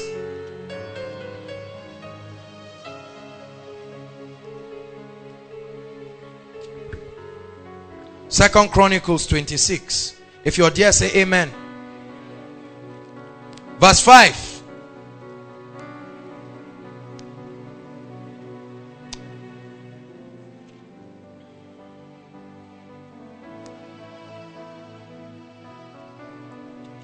Are you there? Verse 5. It says, this is speaking about the king Uzziah. Listen please. He said, and he sought God in the days of Zechariah, who had understanding in the visions of God. And he said, oh, I thought it was projected. He said, as long as he sought God, what happened? God made him prosper. Is that in your Bible? As long as he sought God, what happened? So his prosperity, his accomplishments in life were directly tied to his passion, genuine passion for God. Many of us do not have a passion for God. We only love God because we have been told that he is mighty, and if you come close to him, maybe he will drive demons away from your life, and then success will come quickly. If you want to be blessed and to do much for God in this kingdom, the first requirement is your spiritual life. Uzziah, he sought God. It says as long as he sought God, God made him to prosper. Let's read on. And he went forth and warred against the Philistines and broke down the wall of God. Look at his accomplishments. Look at the mighty things that he did because God was with him. And the wall of Ashdod, and built cities about Ashdod and among the Philistines. Verse 7. And God helped him. Did you see that now? God did what? God helped him against the Philistines and against the Arabians who dwelled in Gubal and in Milnim, and the Ammonites gave gifts to Uzziah. Look at all the things that happened in his life because he sought God. Let's read on. And his name spread abroad. This is the fame many people are looking for. And his name, why? He sought God. He sought the health of his spiritual life first. He was not just seeking fame and power. In the Bible, everyone who truly sought God made a mark in this life. Listen to me. The first cost is your spiritual life. Let's finish up.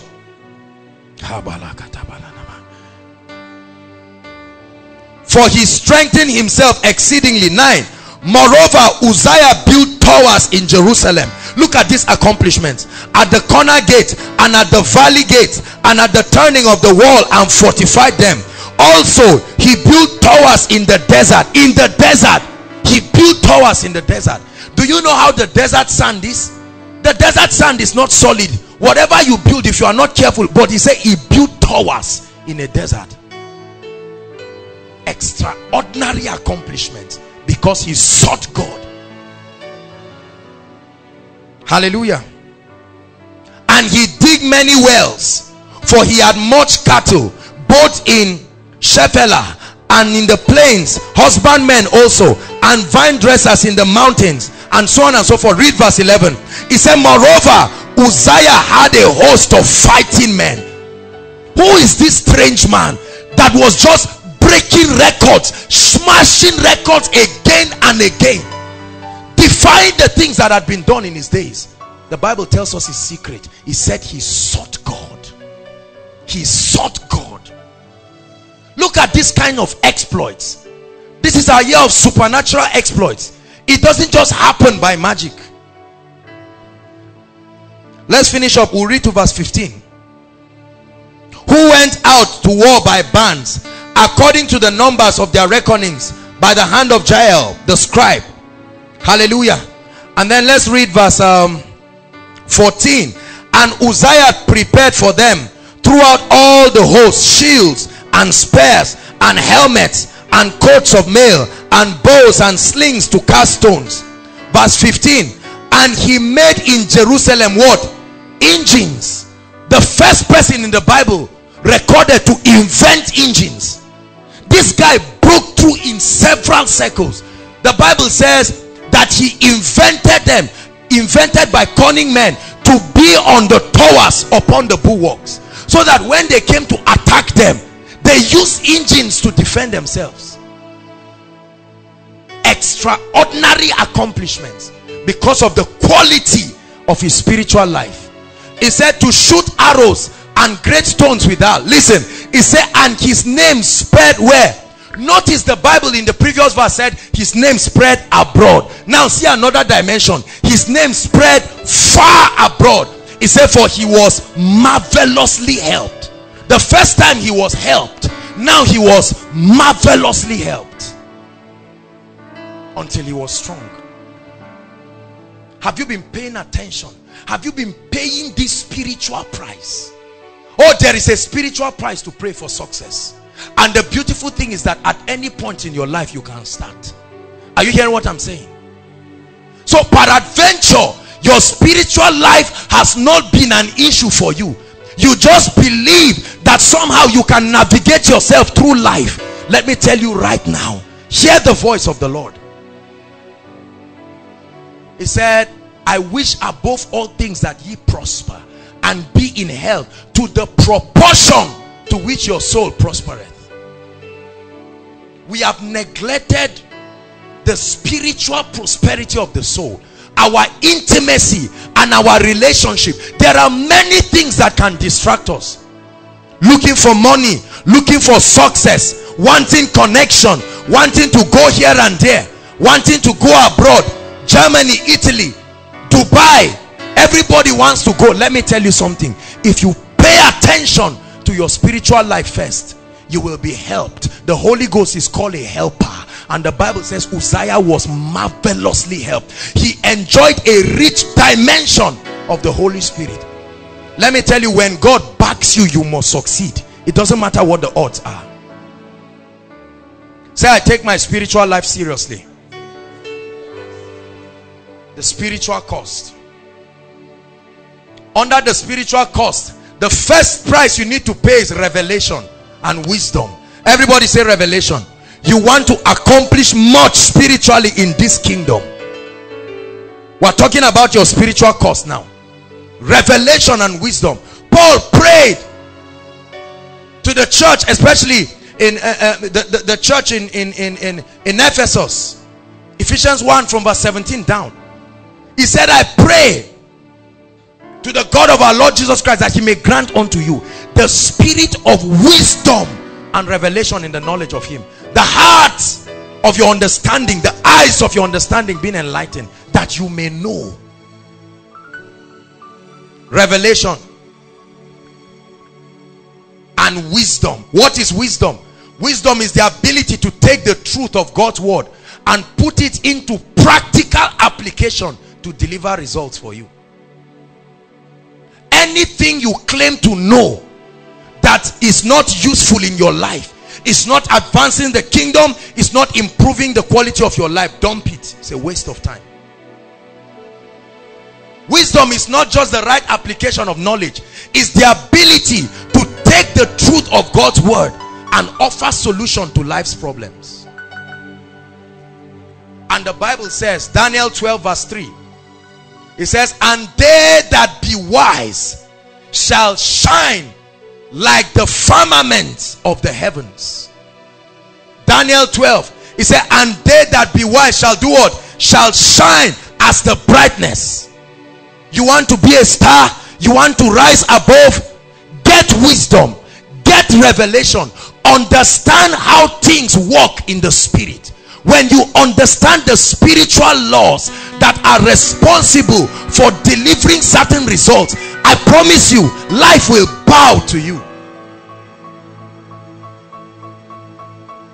Hallelujah. Are you listening to me? So pay the price. Let your spiritual growth be constructive.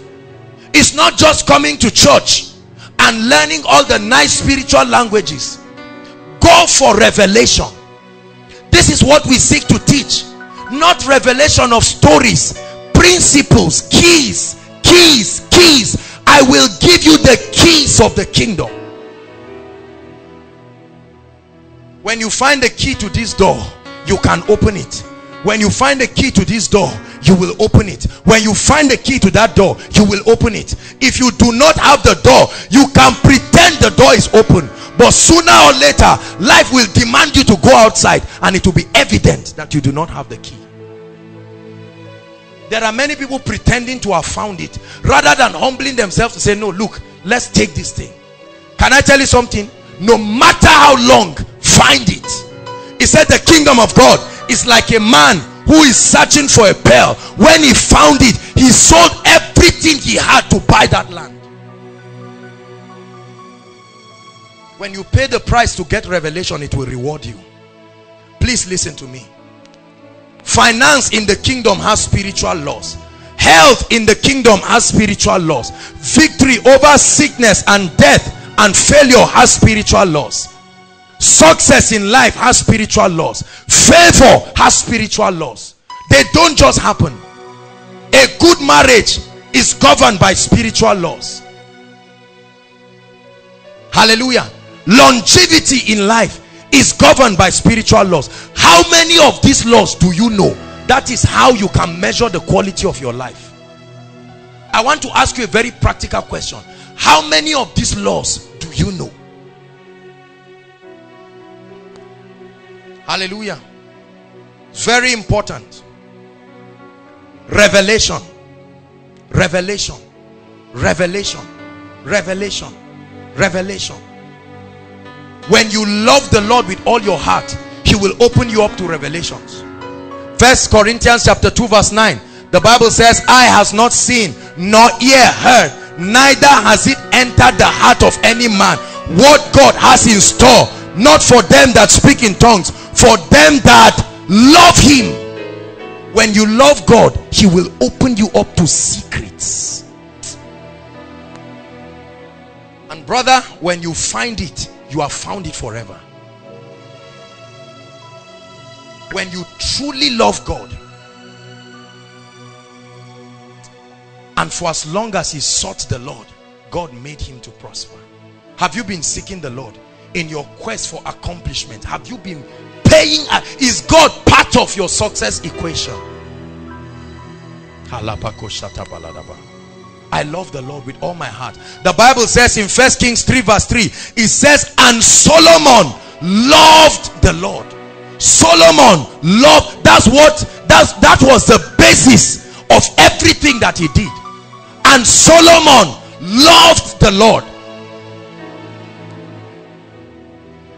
Do you really love the Lord enough to seek him with all your heart, to seek to know his ways? And how do you know those who love the Lord? It's very clear. John 14:21. So don't just say I love the Lord. We are going to see it now. John 14:21. Hallelujah. It says, he that keepeth my commands, he it is that loveth me, and he that loveth me shall be loved of my Father. So who is the one that loves God? Please listen. Who is it? Who is the one that loves God? It didn't say the one who claims, I love God, I love God, I love God. If you truly love him, you will abide by his commands. He said, and he that loveth me shall be loved of my Father, and I will love him, and I will do what? Manifest, reveal myself. God is not revealing himself to everybody. There are certain people that attract him with their passion for him. This is a big secret. Let's look at verse 23 of the same verse. Same chapter, sorry. Jesus answered and said, if a man love me, he will do what?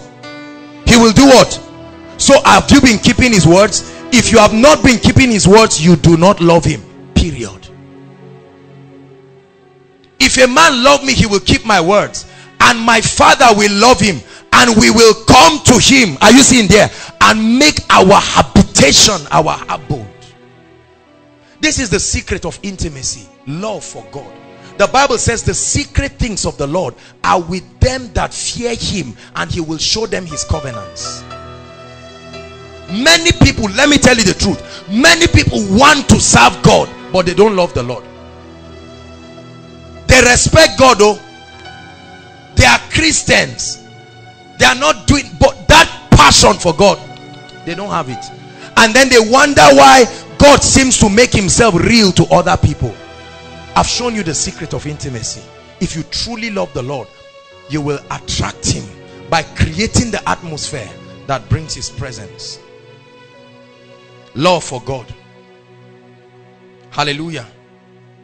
Let me share with you, under revelation, just 3 keys that will guide us. We are still under the spiritual cost, and under that we are still under revelation. So love for God, I've told you, love for God is one key to intimacy. The presence of God. You can have power without loving God. It's impossible to have the presence of God without loving him. No. Number 2, obedience. Obedience is very important. Everything in the kingdom is tied to obedience. Everything in the kingdom is tied to obedience. Just one scripture so that we'll put it under there. Deuteronomy 28 from verse 1.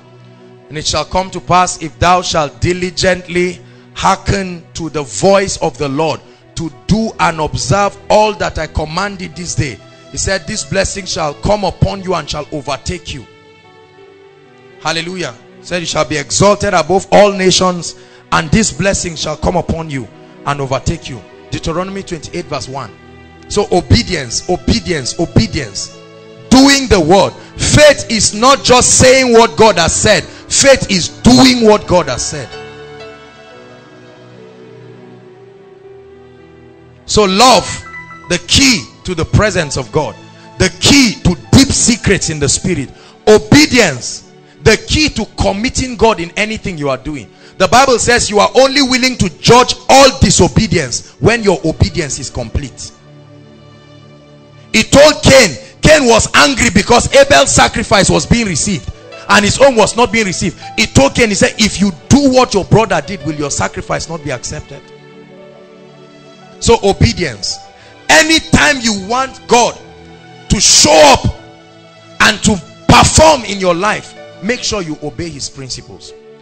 The last key that I'll talk about quickly under revelation is the law of tithing. Let me shock you very quickly.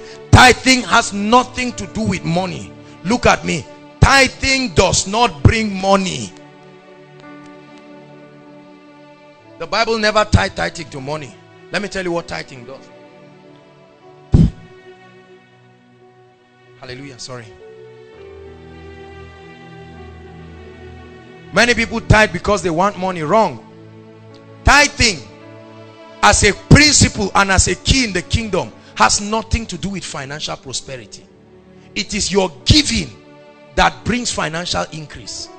Are you hearing me? Tithing opens the heavens.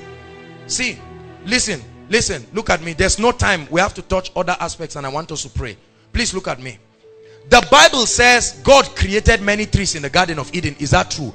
But God kept a tithe in that Garden of Eden.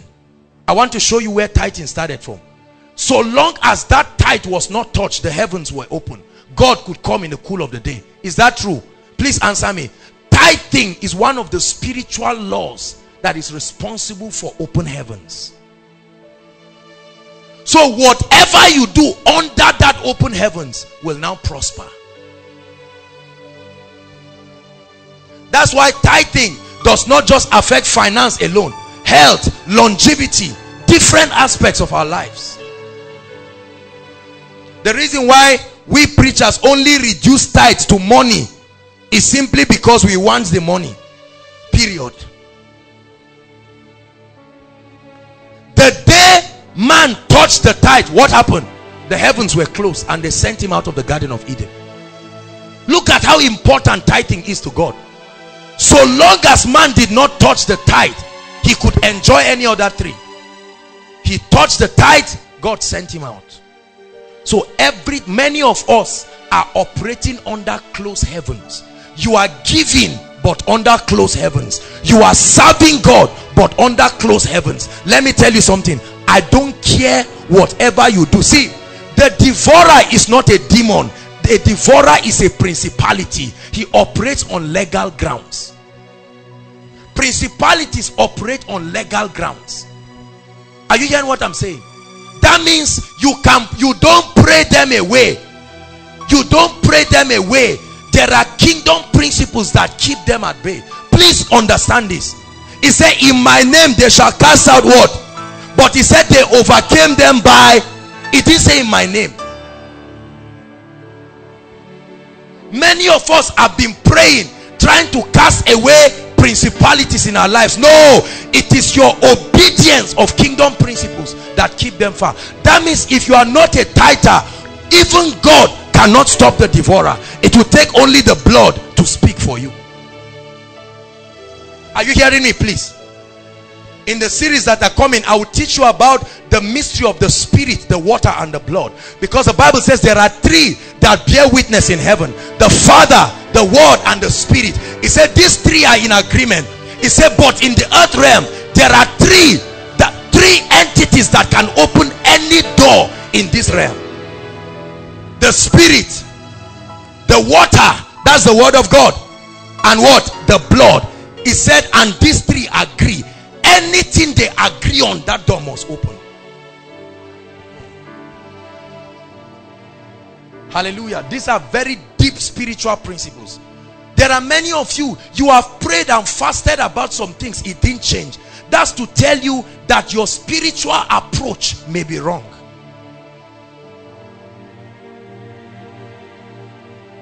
Hallelujah. Let's continue. Tithing, the heavens will open over you.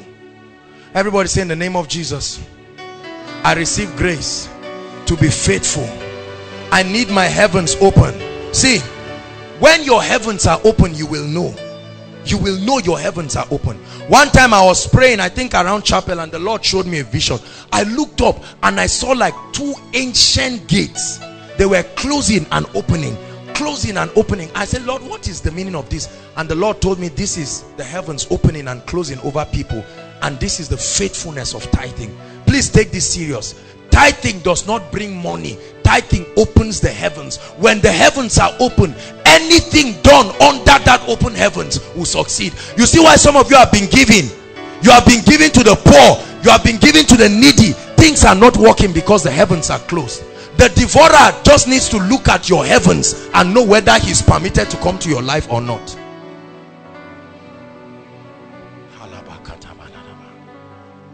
This is a powerful key that many ministries, there are many ministries who love God, great preachers, but they are living under closed heavens. So they don't know why members don't come. Have you seen people complain like that? Members come and go, members do this and that. I will train people and then they will leave. Let me tell you something, check it. If you are not careful, the heavens are open.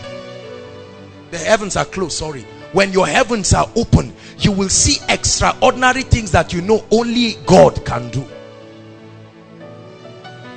You can't negotiate this principle.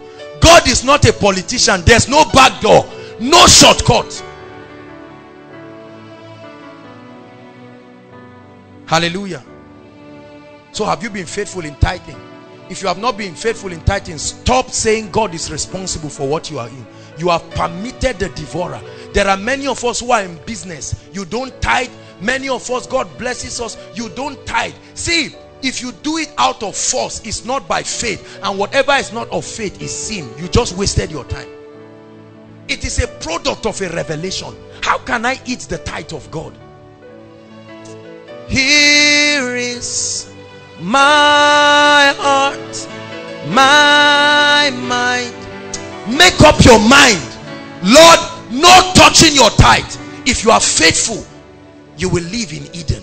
When you touch the tithe, you are sent out of Eden. When they sent man out of Eden, toiling and all kinds of things.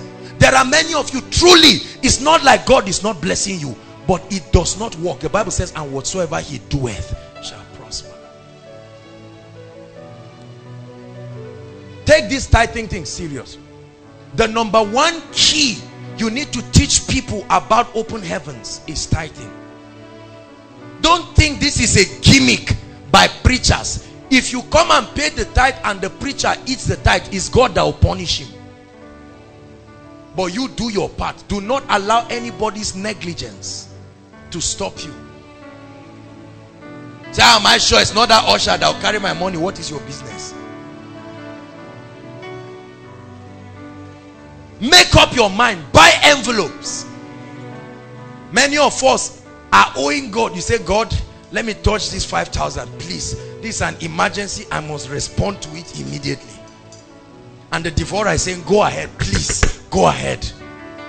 The moment you take it, you are just convinced that because you took communion or they made cross with oil on your head, the devourer goes. And you just fall down and stand up and say, thank you, Jesus. The devourer is waiting for you. The moment you come out, the oppression continues.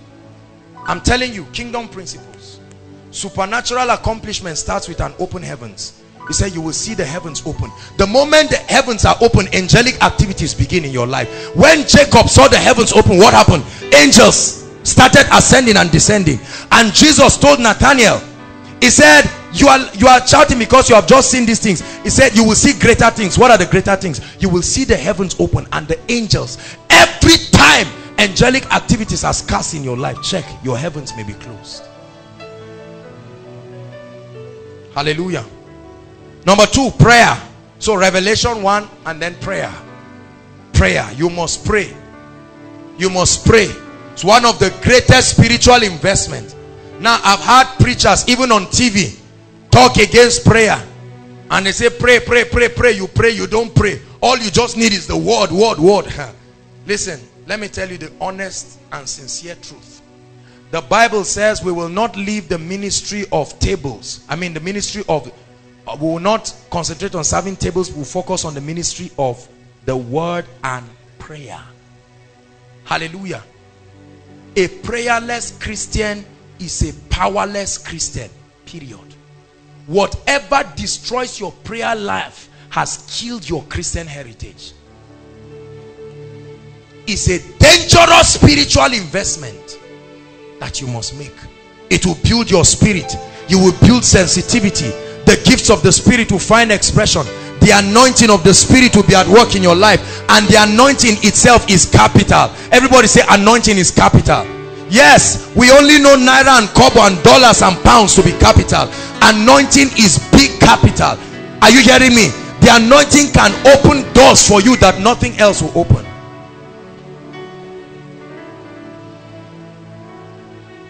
Anointing is great capital. All men seek for thee. That's what they told Jesus. Why were they seeking for him? Because he had an anointing. Do you know that if you have an anointing, the uncle you are trying to talk to that is neglecting you, he needs something that the anointing upon your life can solve. You concentrate and build that capital.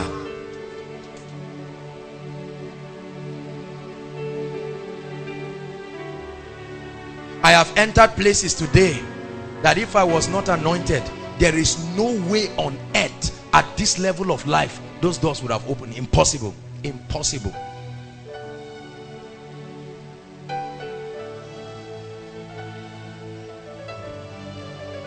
Hallelujah.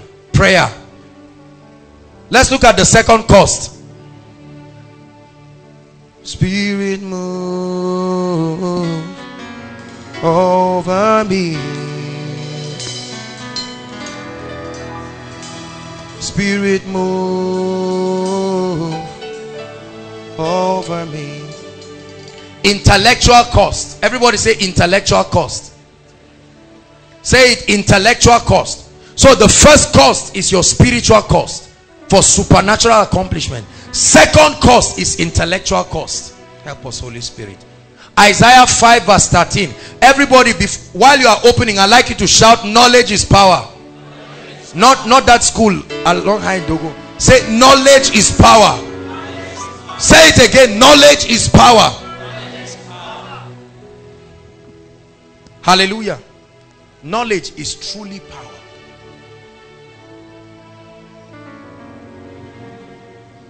If you value knowledge and you value information, you will do wonders in this earth realm. Please listen. This is where I want everybody to give us our attention, because I know for many of us the spiritual cost, we are paying it very well, but probably we are not paying the intellectual cost. Knowledge is power. Isaiah 5 verse 13. Everyone read. 1 to read. Therefore my people are gone into captivity, because they have no knowledge, and their honorable men are famished, and their multitude dried up with thirst. Why? Knowledge. Everybody say knowledge. Say information. What you do not know can destroy you. Ignorance is not an excuse in this realm. In the world of champions, you don't give room for ignorance. Many of us are spiritually serious, but we are mentally lazy. We are not willing to pay the price. Preachers, hear me, emoji, wake up. Many preachers are intellectually lazy, and they wonder why they are not commanding results. Hallelujah. Sustainable success is guaranteed by quality access to information. Your access to quality information about any area of life that you are trusting God to be an ambassador, whether business, whether your job.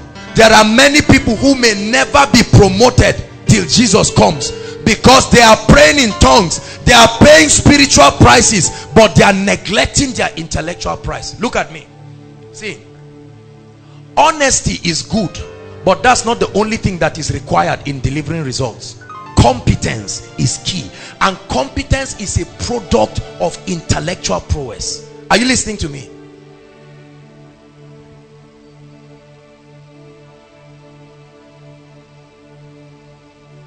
Many Nigerians have dreams and visions.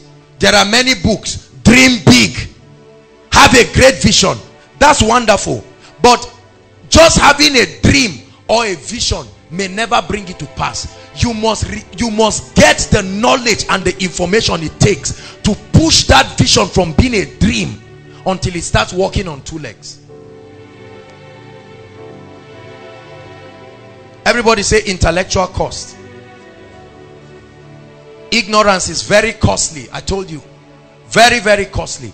He said, I, Daniel, understood by books.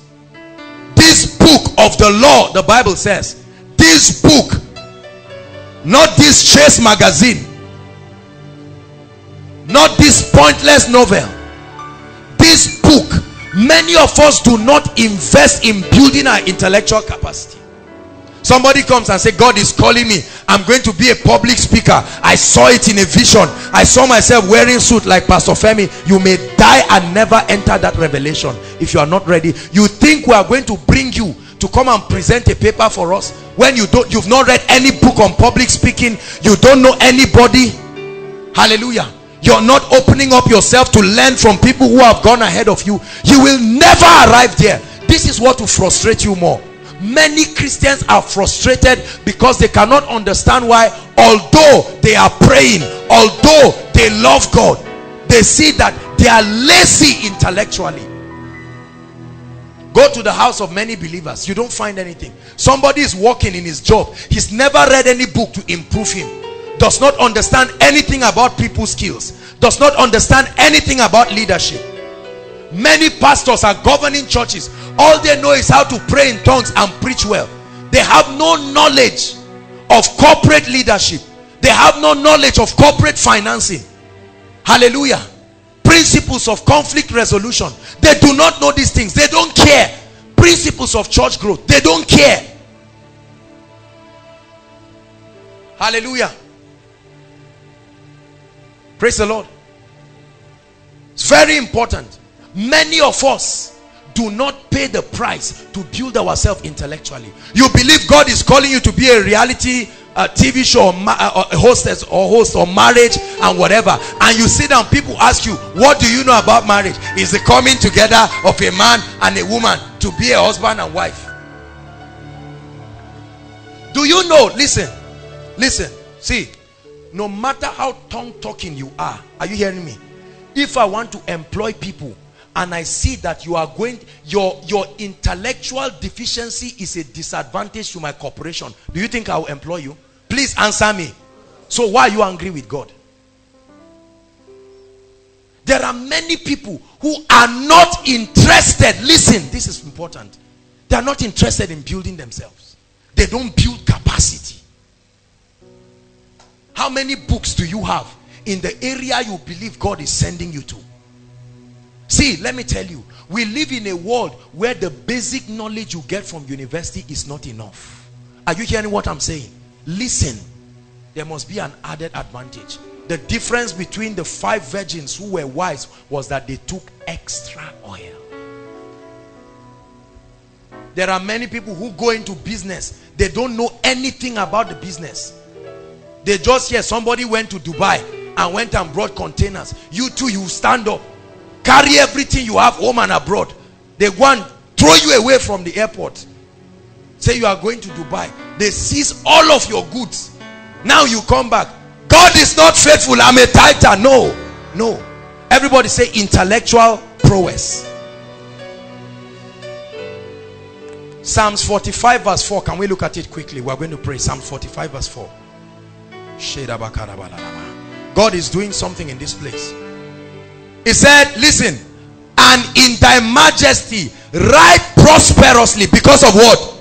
Truth, information. Write prosperously because of the truth that you know. Write prosperously. Bishop Oyedepo said something that touched me in a very powerful way. He said most restaurants, you can go abroad and see certain restaurants and they tell you this restaurant is 50 years old. Is that true? This restaurant is 70 years old. The owner has died, yet the restaurant is still on. In Nigeria, somebody opens a restaurant.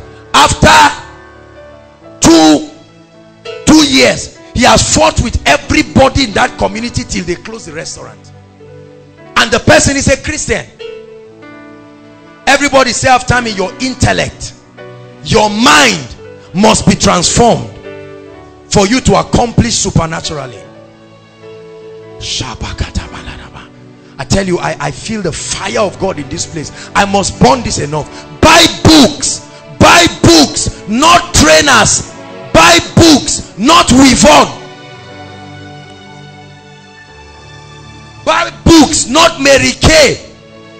The books will buy you Mary Kay. See, he said buy the truth, sell it not. There are certain things I do every day before I sleep. Every day. Some of you sleep from morning till night. You are just happy, lazing around. You come and see people reading and you say, oh boy, you self now, wow, what are you reading? You keep distracting people. There is a name for those people. They are called enemies of progress. How many of us pay attention? There are many of us visitation, hopping from house to house, hopping to people's office, gossiping and discussing things that have no bearing to your future. Great men, hear me, are men who have learned to settle down and build their minds. That you are a Christian is no guarantee for you to allow yourself to be mentally lazy. They give you a speech to prepare. You didn't prepare for it. You are not serious about it. God has brought favor. Lack of intellectual preparation killed the favor out of your life. Hallelujah. There are many of you, oh, God is calling me into decoration. What do you know about decoration? How many books? Show me the DVDs you are watching about those who are champions in decoration. And you come and just keep slipping dirty pieces of paper for people. Please give me a contract. I am a Christian. I'm your member. So what? So what? Oh, I can make hair. Don't patronize that person. Is an unbeliever. Patronize me. The person he said, plait me all back. You plait like this. Yet you think that the person will just say, okay, you are a nice Christian. Are you contending to improve yourself? I improve myself every day. I'm not satisfied with where I am in every area of my life. Show me what you are doing to build your mind. Show me the investments you are making mentally, and I can tell you whether you will be part of the world changers or you will be part of the storytellers. Are you listening to me? Very important. Lay your hands on your head and say after me, in the name of Jesus, I receive grace to build my mind. I will buy books. I will buy DVDs. I will build myself in the area I've been called to function. I will be the best. I will not relent until I am the best. Say, I will not relent. I refuse to be a local champion. I'm a global champion. Hallelujah. Yes. Make up your mind. Refuse to be a local champion. A brother is getting married and all he has home and abroad is 200,000. So they called you and gave you 10,000 for decoration. You just did every kind of ugly thing and they say, who did this? They say you. They say, oh, well done. You just believe that another time you say, I'm carrying a proposal to Abuja. You carry your file and you are moving to go and disgrace yourself in Abuja. When you go there, you will see other people who have worked upon themselves. When you see their designs, you just stand there as if God failed you. Please take seriously what I'm saying. Believers, build yourself. Every day there are 4 things I do before I sleep. I must build myself spiritually.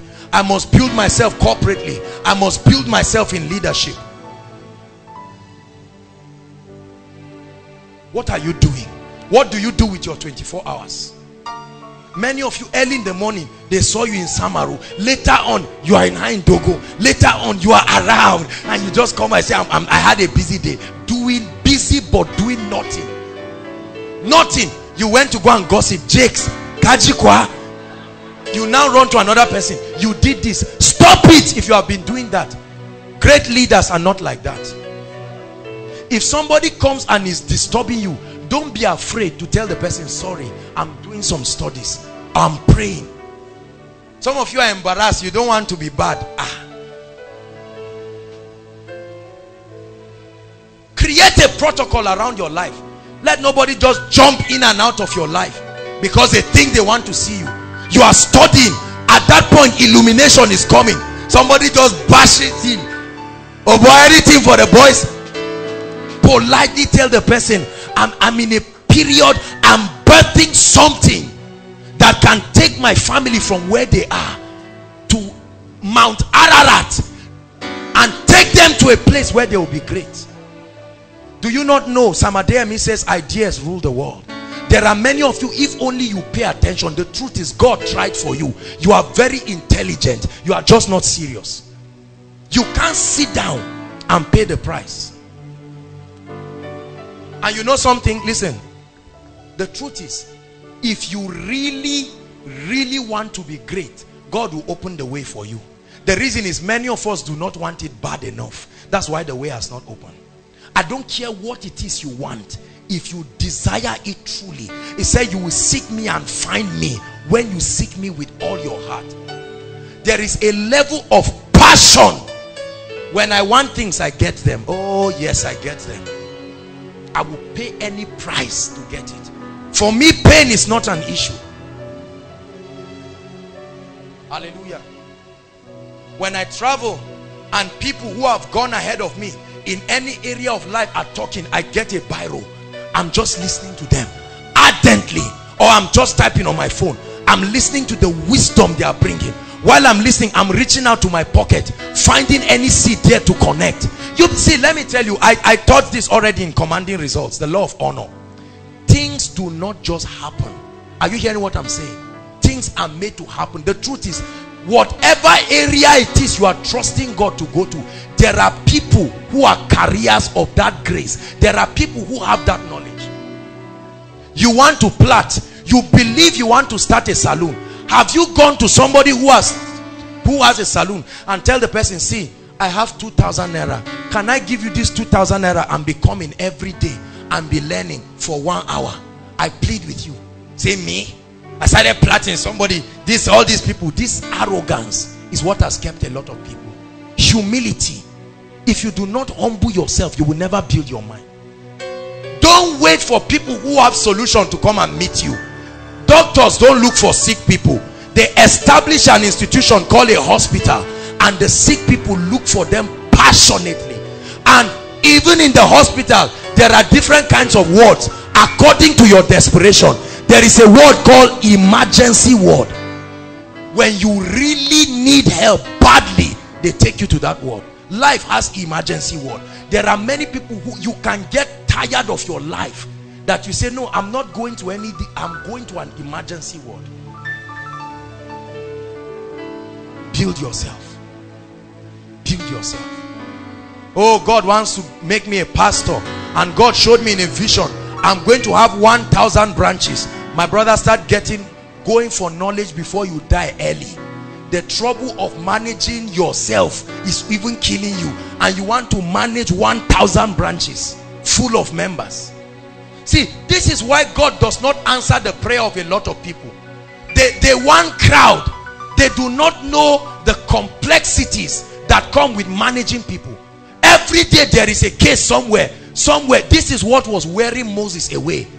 And his father Jethro-in-law, his father-in-law Jethro began to give him a key on how to, he would have died for nothing. There are men of God who are dying because they are doing everything because they do not understand the principle. Everybody say, I receive grace to build my mind. Jordan bookstore is there. You can start. Let me see how many of you believe that you are going to do business. Let me see your hands. Business people, whether potentially or presently, what are you doing in that line of business? Keep your hands lifted so that what are you doing? Are you doing anything? Or you are just coveting other people who have gone ahead and say, hey, God, oh, this is lucky. Oh. Please drop your hands. Take it seriously. You want to do business, behave like a businessman. Don't behave like a thief. How many of you believe that God has called you into one form of leadership or the other? Whether corporately, almost everybody should be lifting their hands. You are either a father or a mother at least. What are you doing to build? No, I'm serious. What are you doing to build it? I build myself every day. I interact with the brightest of the brightest of the brightest. I love everybody, but I will not learn from everybody. I want to shorten my journey as much as possible. So I'm not ready for anybody to bring his mediocrity and punish me. Then after many years, go for the best. Say, go for the best. Tell your neighbor, go for the best. Don't let loyalty and sympathy make you just camp around people. You know your brother is good, but the truth is he cannot sing very well. You want to be a musician, collect his own tape so that he won't feel angry, but go and look for people who have earned the right to command authority in that field. Loyalty has stopped a lot of people from moving forward. A man of God who is not a businessman, doesn't know anything about business, is organizing a business expose and preaching all kinds of messages that don't make sense. He's a good man of God, but a bad businessman. And a lot of people carry all of those principles and life flogs them back. Love your pastor, honor your pastor. If he's not a businessman, look for a businessman and listen to him.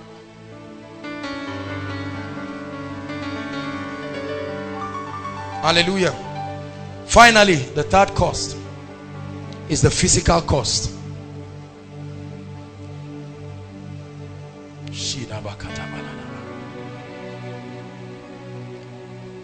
If you're angry with me, that's a sign that God is working on you seriously.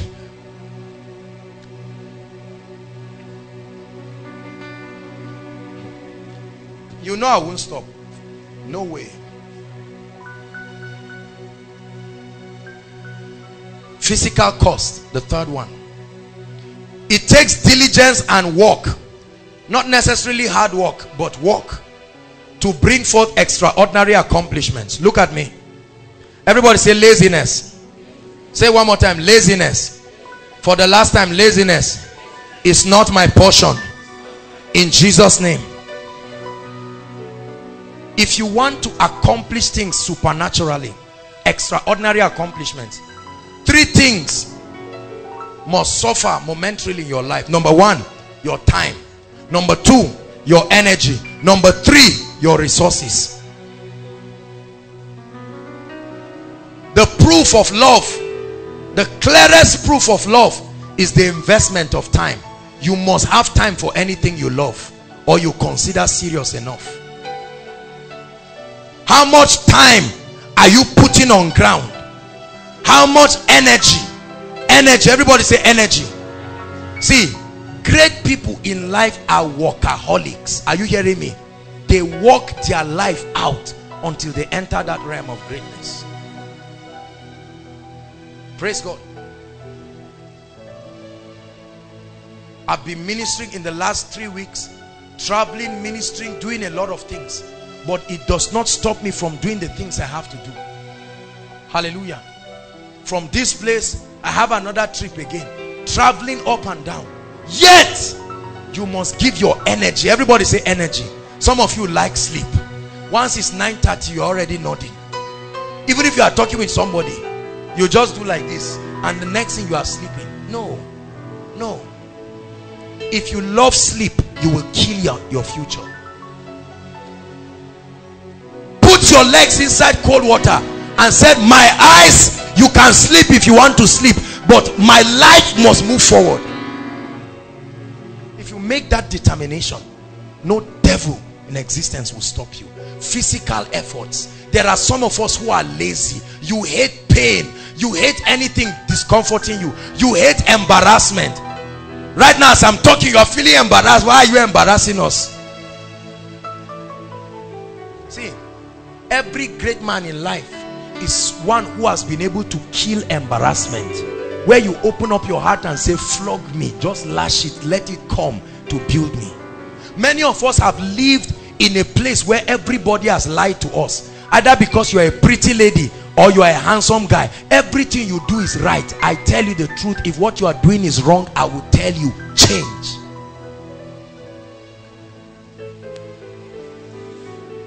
Proverbs 14 verse 23.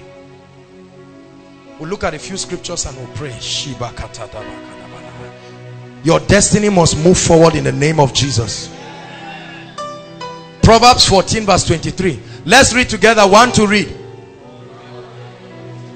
In all what? In all labor there is profit, but the talk of the lips, cheap talk. There are many people that talk. But the Bible says, in all labor, put your talk to work. In all labor there is profit, but the talk of the lips tended to what? Penury.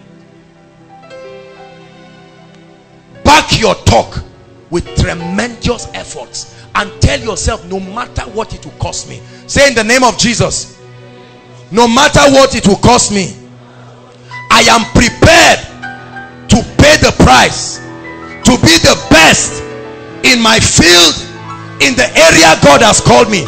I will be outstanding. I will pay the price of time, the price of energy, the price of my resources. Some of you are on scholarship, students. A few of you, God is blessing you. 50,000 or 75,000, or your 5 or 10,000 is coming. Every time you get it, you are always running to the restaurant. Every time you get it. Boys, it don't land. You can't be great that way. You can't be great that way. So you create a momentary feeling of being successful. Why don't you pay the price and create the real one? Stop pretending like you are there when you are not there. If your capacity has not reached for Indomie, take Gari and use them. Are you following me now? If your capacity has not reached for baked beans, get the normal one. Shake off all those things from it and cook it, giving thanks, knowing that it will change. There are too many people living fake lives. Fake lives. You create an impression you do not have the resources to defend. Somebody comes, you see my watch now, you say I must buy this kind of watch. You go and pack your whole finances and frustrate yourself, and you are suffering alone, and God will say sow it when you buy it. That's frustration for you. See, let me tell you, say after me, there is time for everything. Say it. Be careful what you covet about people, and don't put yourself under pressure. You don't need to prove a point to anybody. If you have only one trouser that has torn, sew it honorably and wear it. Let the people laugh very well, so that when you become great, they won't say it's magic. They saw you. Some of you will charter a car from Samaru to Sabo. You say, I'm in a hurry. Hurry for what? 250 naira that you can buy a book. You have not gotten to that level. Be patient. The Jeep will come. Nobody is arguing it, but it won't come now. Pay the price. Sister, you will buy the human hair. For now, use what is available. Use what is available. Don't carry 10,000 and spend it, and you are just moving around. Fake lives. Use that resource to build yourself. Say amen. If your own has not reached for Shagalinku, go to Zinc House. Go to Com Market. Go anywhere. Be honorable about it. There was a time it was Zinc House we used to go to. That was our level. And let me tell you, in all sincerity, even at that level, we were better than a lot of people. By that means, it's just that we decided to push our lives down because we knew there were higher jobs. There are many of you, if you get 1 million today, you will buy a car of 700,000, a phone of 150,000, and a suit of 100,000. That's all. And you just come and then give a testimony. Say, the heavens opened and I'm here. My car is there. My suit is here. From that day you start suffering. Nothing else about your life. Stop pretending it. You will get there one day. For now, invest in yourself.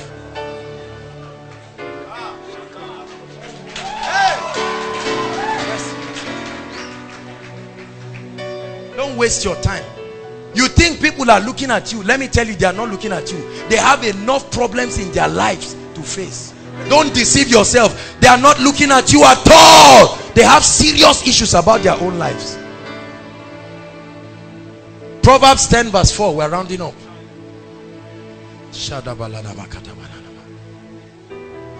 Proverbs 10 verse 4. He becometh poor that deals with what? A slack, a lazy, a slothful hand. He said, but the hand of the diligent will do what? The hand of the diligent will bless him. And with that resource, he will be able to do big things for the kingdom. Next scripture, Proverbs 12 verse 24.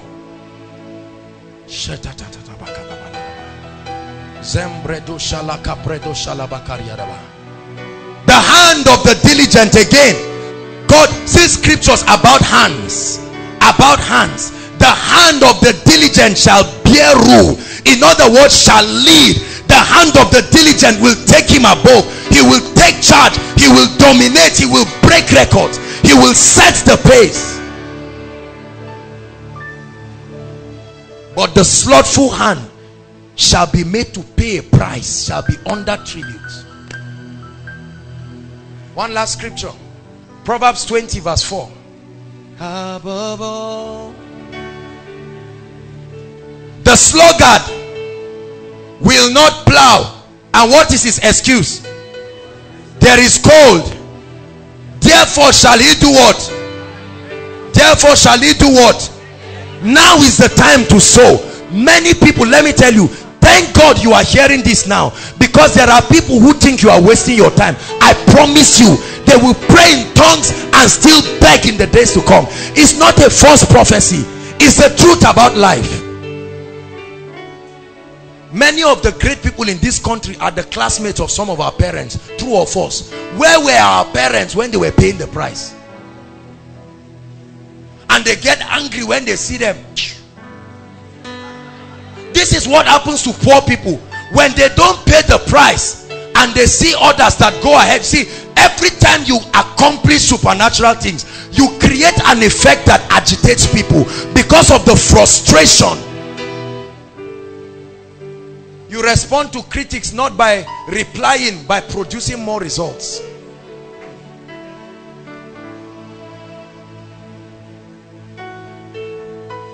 Are you ready to take your life from where it is to the next dimension? I've shown you how. These are keys. Your eatery can be the best. God didn't lie when he spoke to you. Are you hearing me? Your business can be the best. Your ministry can be the best. Your life, that book can be a bestseller. You just need to find out from those whose books have been bestsellers. You wrote your book, it was great, but it was not a bestseller yet. Find out. God has told you that he's putting the word of the Lord in your mouth and you will be a prophet to the nations. As it is, nobody knows you. Go and get this spiritual capital of the anointing. Pay the price. And I tell you, if I were a prophet, if that God called me into the prophetic ministry, I would have done things that would shock people. Many people are not ready to pay the price. Everything is available, but there is a price tag on it. If you can pay it, carry it. The best car in the world is still on sale. If you have the money today, you can go and order it.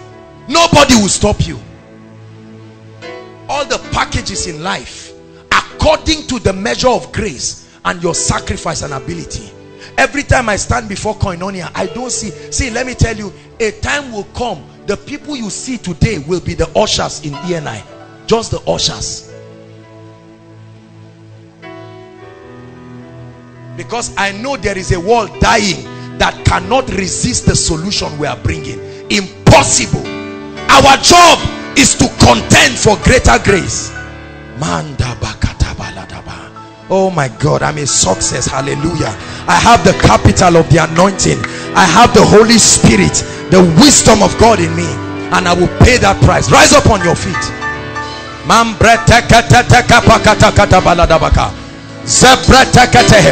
bring you words of comfort. It will not always remain like this. Your life will change. Lift your voice and begin to pray in tongues.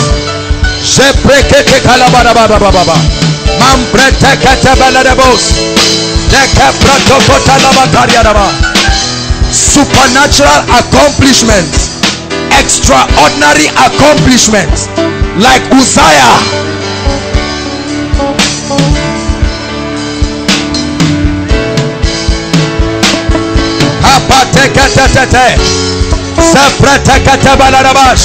Make sure you are praying. You are shining like the brightness of the firmament. You may start from Zaria, but I see you going far. Don't say I cannot get here. Walk by the principles. They will open you up to those gates. The nation will stand and give you an ovation. The nations will reward your sacrifice.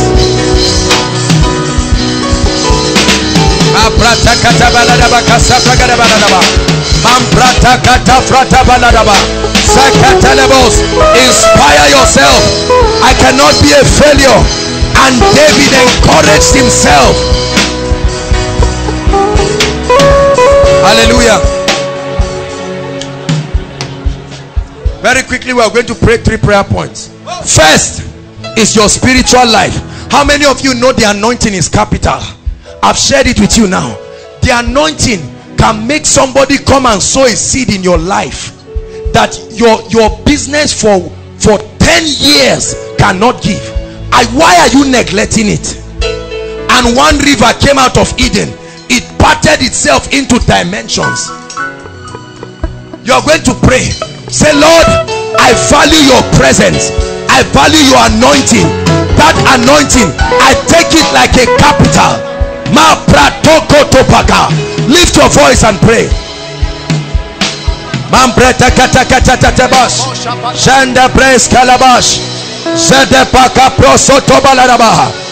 Hallelujah.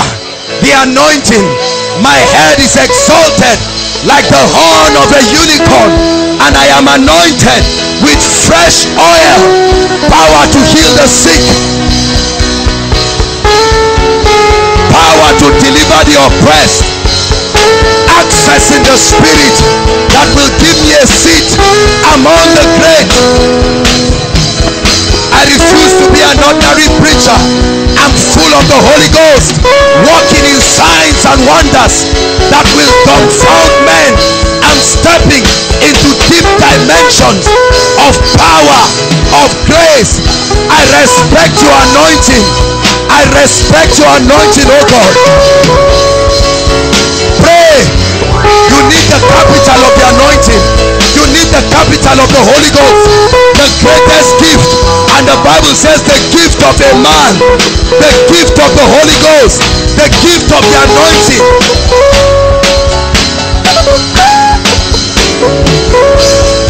They told Jesus, all men seek for thee. All men seek for thee. Rich men seek for thee. Blessed people seek for you because of what you carry. If you carry grace, they will look for you. If you carry power, they will look for you. If you carry unction, they will look for you. If you carry fire, they will look for you. They will invite you. They will sow into your life. They will bless you.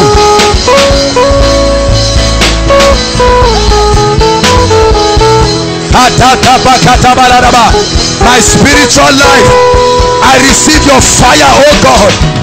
It's not a waste.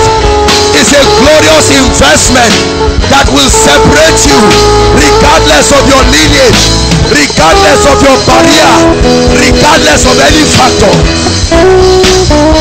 There is a world dying out there. They need the anointing. They are willing to honor it. They are willing to invest in it. They are willing to reward it. When you become anointed, you will be above.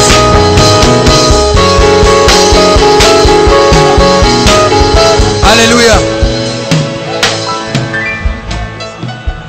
Hallelujah. Praise the Lord. During my birthday, I was amazed at all the gifts that I got from people all around this nation, and even from people outside of this nation. Many who have been blessed by the grace. Anointing is capital. Get this revelation. When you pay the price, if you get authentic grace. There are hardly any families that invite me today that may not package something. There are some of you right now, you came here, you left different places, you package seeds, some gifts in kind, in cash. You are waiting for the grace to sow. Years ago you were still alive, but you did not come to me because there was no grace. That means if I increase the grace, a time will come I will start attracting a kind of people. Anointing is capital. Hear me. He said, because thou lovest righteousness and hated wickedness, therefore God, even thy God, has anointed you with an oil of gladness that makes you above your fellows. I hardly pay for things in my life right now. I hardly pay for anything because everybody is scrounging to pay something for me. That's what the anointing can do in your life. Stop struggling. Go for the anointing. Go for grace. Go for fire. Go go for power and see the way it will raise you. All other factors notwithstanding, there are people who would never listen to me, but they have been compelled by the power of his presence upon my life. My age notwithstanding, it has opened doors for me. My age notwithstanding, my level of exposure notwithstanding. Do you know that the anointing is capital? It can end inferiority in your life. When you have something, men will come to drink of it. He said Gentiles will come to my life. Prayer point number 2. You're going to say, Lord, I've been intellectually lazy. I don't buy books, I don't read, but I repent this night and I begin to build myself. I study by books. Lift your voice and pray.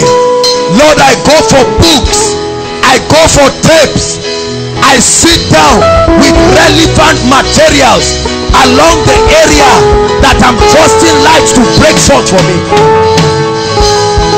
Shatatatabaka. Koinonia, pray. Koinonia, pray. He said, then shall your light break forth. Then shall your light break forth. The power of information. If you know what to do, greatness is yours for the taking. If you know what to do.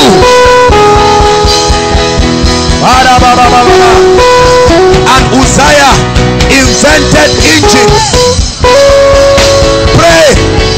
My mind is blessed. I am not bored. Pray. I study books. I buy exercise books. I study every day. I sit under mentors. I sit under men that carry the things I need, whether in business, whether in leadership. There are men who have gone ahead already. Listen to them. Receive mentorship from them through books, through tapes. Prophesy to yourself, I'm an extraordinary leader, I'm an extraordinary entrepreneur, I'm an extraordinary businessman. I will shake this country with my ideas. I will shake this country. Go ahead and prophesy. I will do what has not been done before. I will create a new wave in the financial world, in the labor world, in the IT world, in the arts world.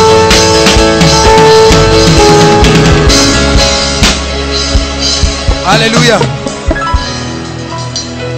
Last prayer point. Last prayer point. Look at me. Last prayer point. You're going to pray and ask the Lord. You're going to say, Lord,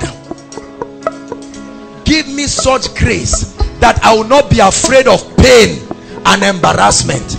These two things. If you can conquer pain and you can conquer embarrassment, I salute you, because you must be a world champion. Pain, embarrassment, these two things. If you are still conscious of pain, whether in the cold, whether in the rain, you will invest time, you will invest energy, you will invest resources. Lift your voice and pray. Let pain, oh God, not be an issue for your people. May they know no pain. May they know no pain. May they be men fearless, men strong, men of grace, men of audacity, who will poke their hands in the eyes of the enemy. Men of faith, fearless, courageous, strong. Prophesy. Say, I can make it. I can make it. Yes, I can birth that idea.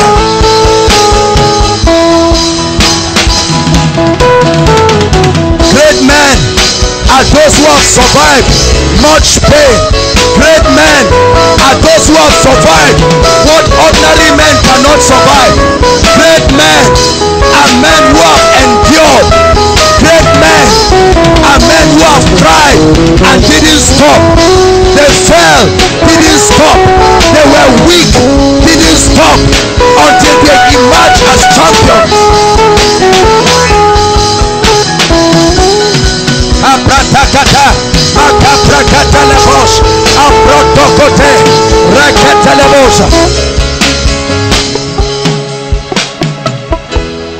Hallelujah.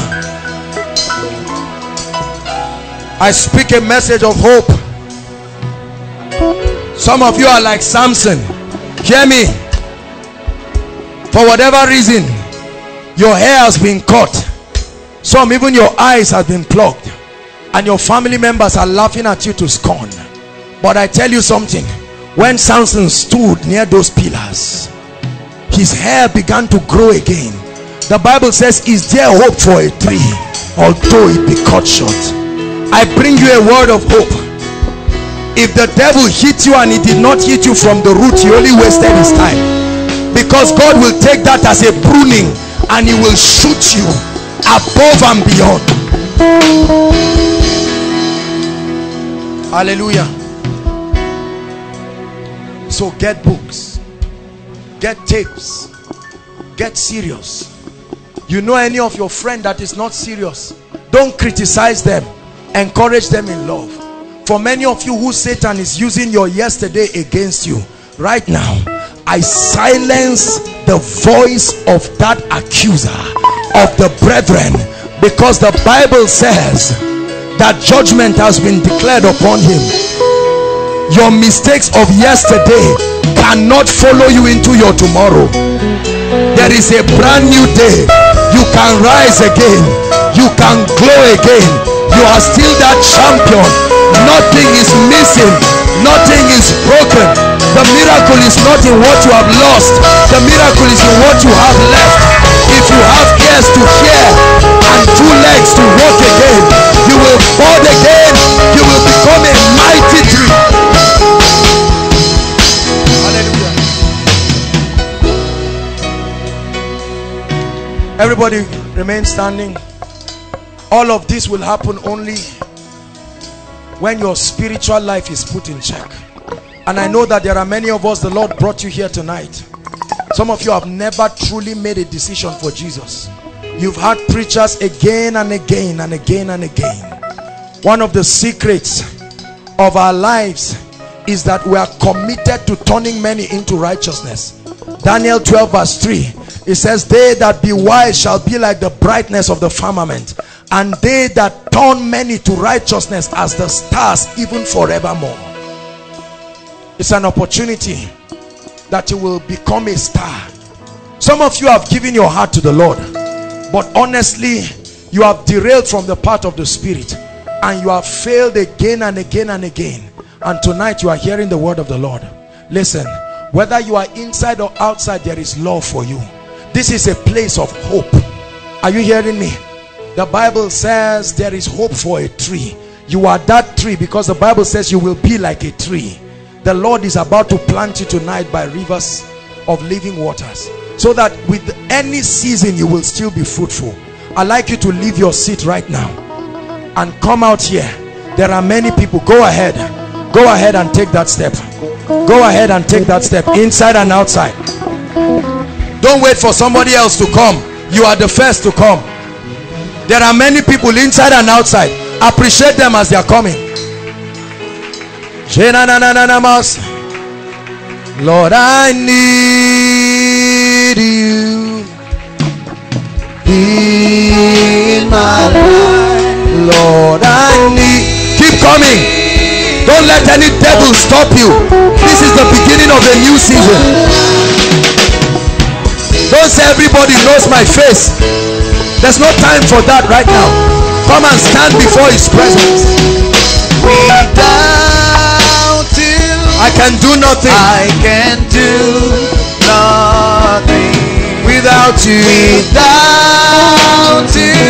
there's no life. There's no life. So I need you in my life. So I need you in my life. In my life today. Jesus said, come unto me, all ye that are weary and heavy laden. The Lord is still ministering to me that there are two people who are supposed to be here. As I'm talking to you, the Holy Ghost is telling you, leave your seat and come out. What are you afraid of? There are two people. The Lord is showing me two people. Honestly speaking, the Lord is showing me two people. Two people. Leave your seat and come. The Holy Ghost is ministering. There is one more person left. God cannot lie. Impossible. God cannot lie. Hallelujah. Lift your hands, those of you in front. Be proud of it. This is not a mortuary. Don't come as if, no. If I give you a gift, you will rejoice. When you want to give people speech and prize, don't they come out? You call them out. This is the same thing. God is giving you a gift. Hallelujah. Mean it from your heart. Don't recite it as a poem. Recitation does not bring new birth. It's a sincere desire from your heart. Say after me, Lord Jesus, I have come to the end of myself, and I love you with all my heart. I know you are the only one who can help me. And tonight, I have heard your word. Take my destiny, mold me, make me a wonder. I denounce sin and Satan. I declare old habits are gone, bad habits are gone.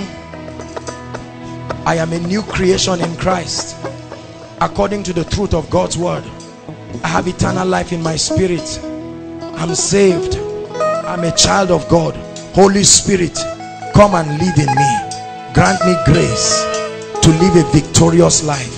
My generation will hear my voice.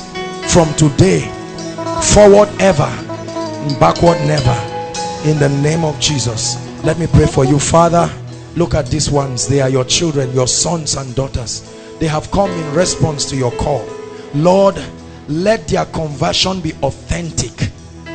May they never go back to the things that they are coming out from right now. I impart upon you grace in the mighty name of Jesus Christ. From today, you will be extraordinary and you will do mighty things for the kingdom in the name of Jesus Christ. Hallelujah.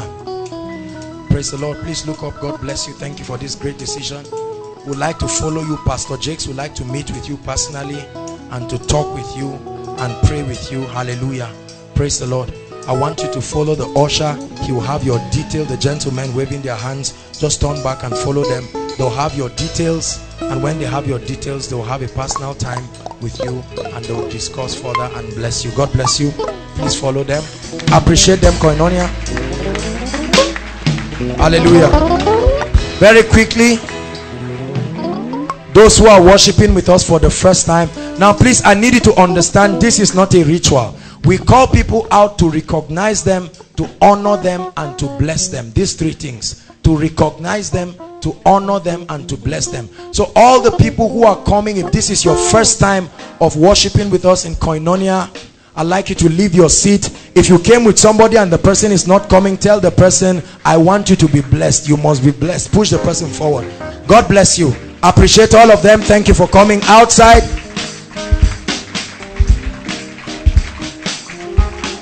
Koinonia, is this the best you can do?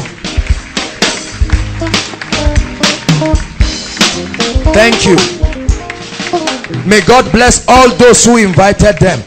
May God keep inviting your destiny helpers to your life in the mighty name of Jesus. For those who leave your homes, your offices, and watch a lot of people and don't invite them, grace for you in the name of Jesus. The Bible says, do the work of an evangelist.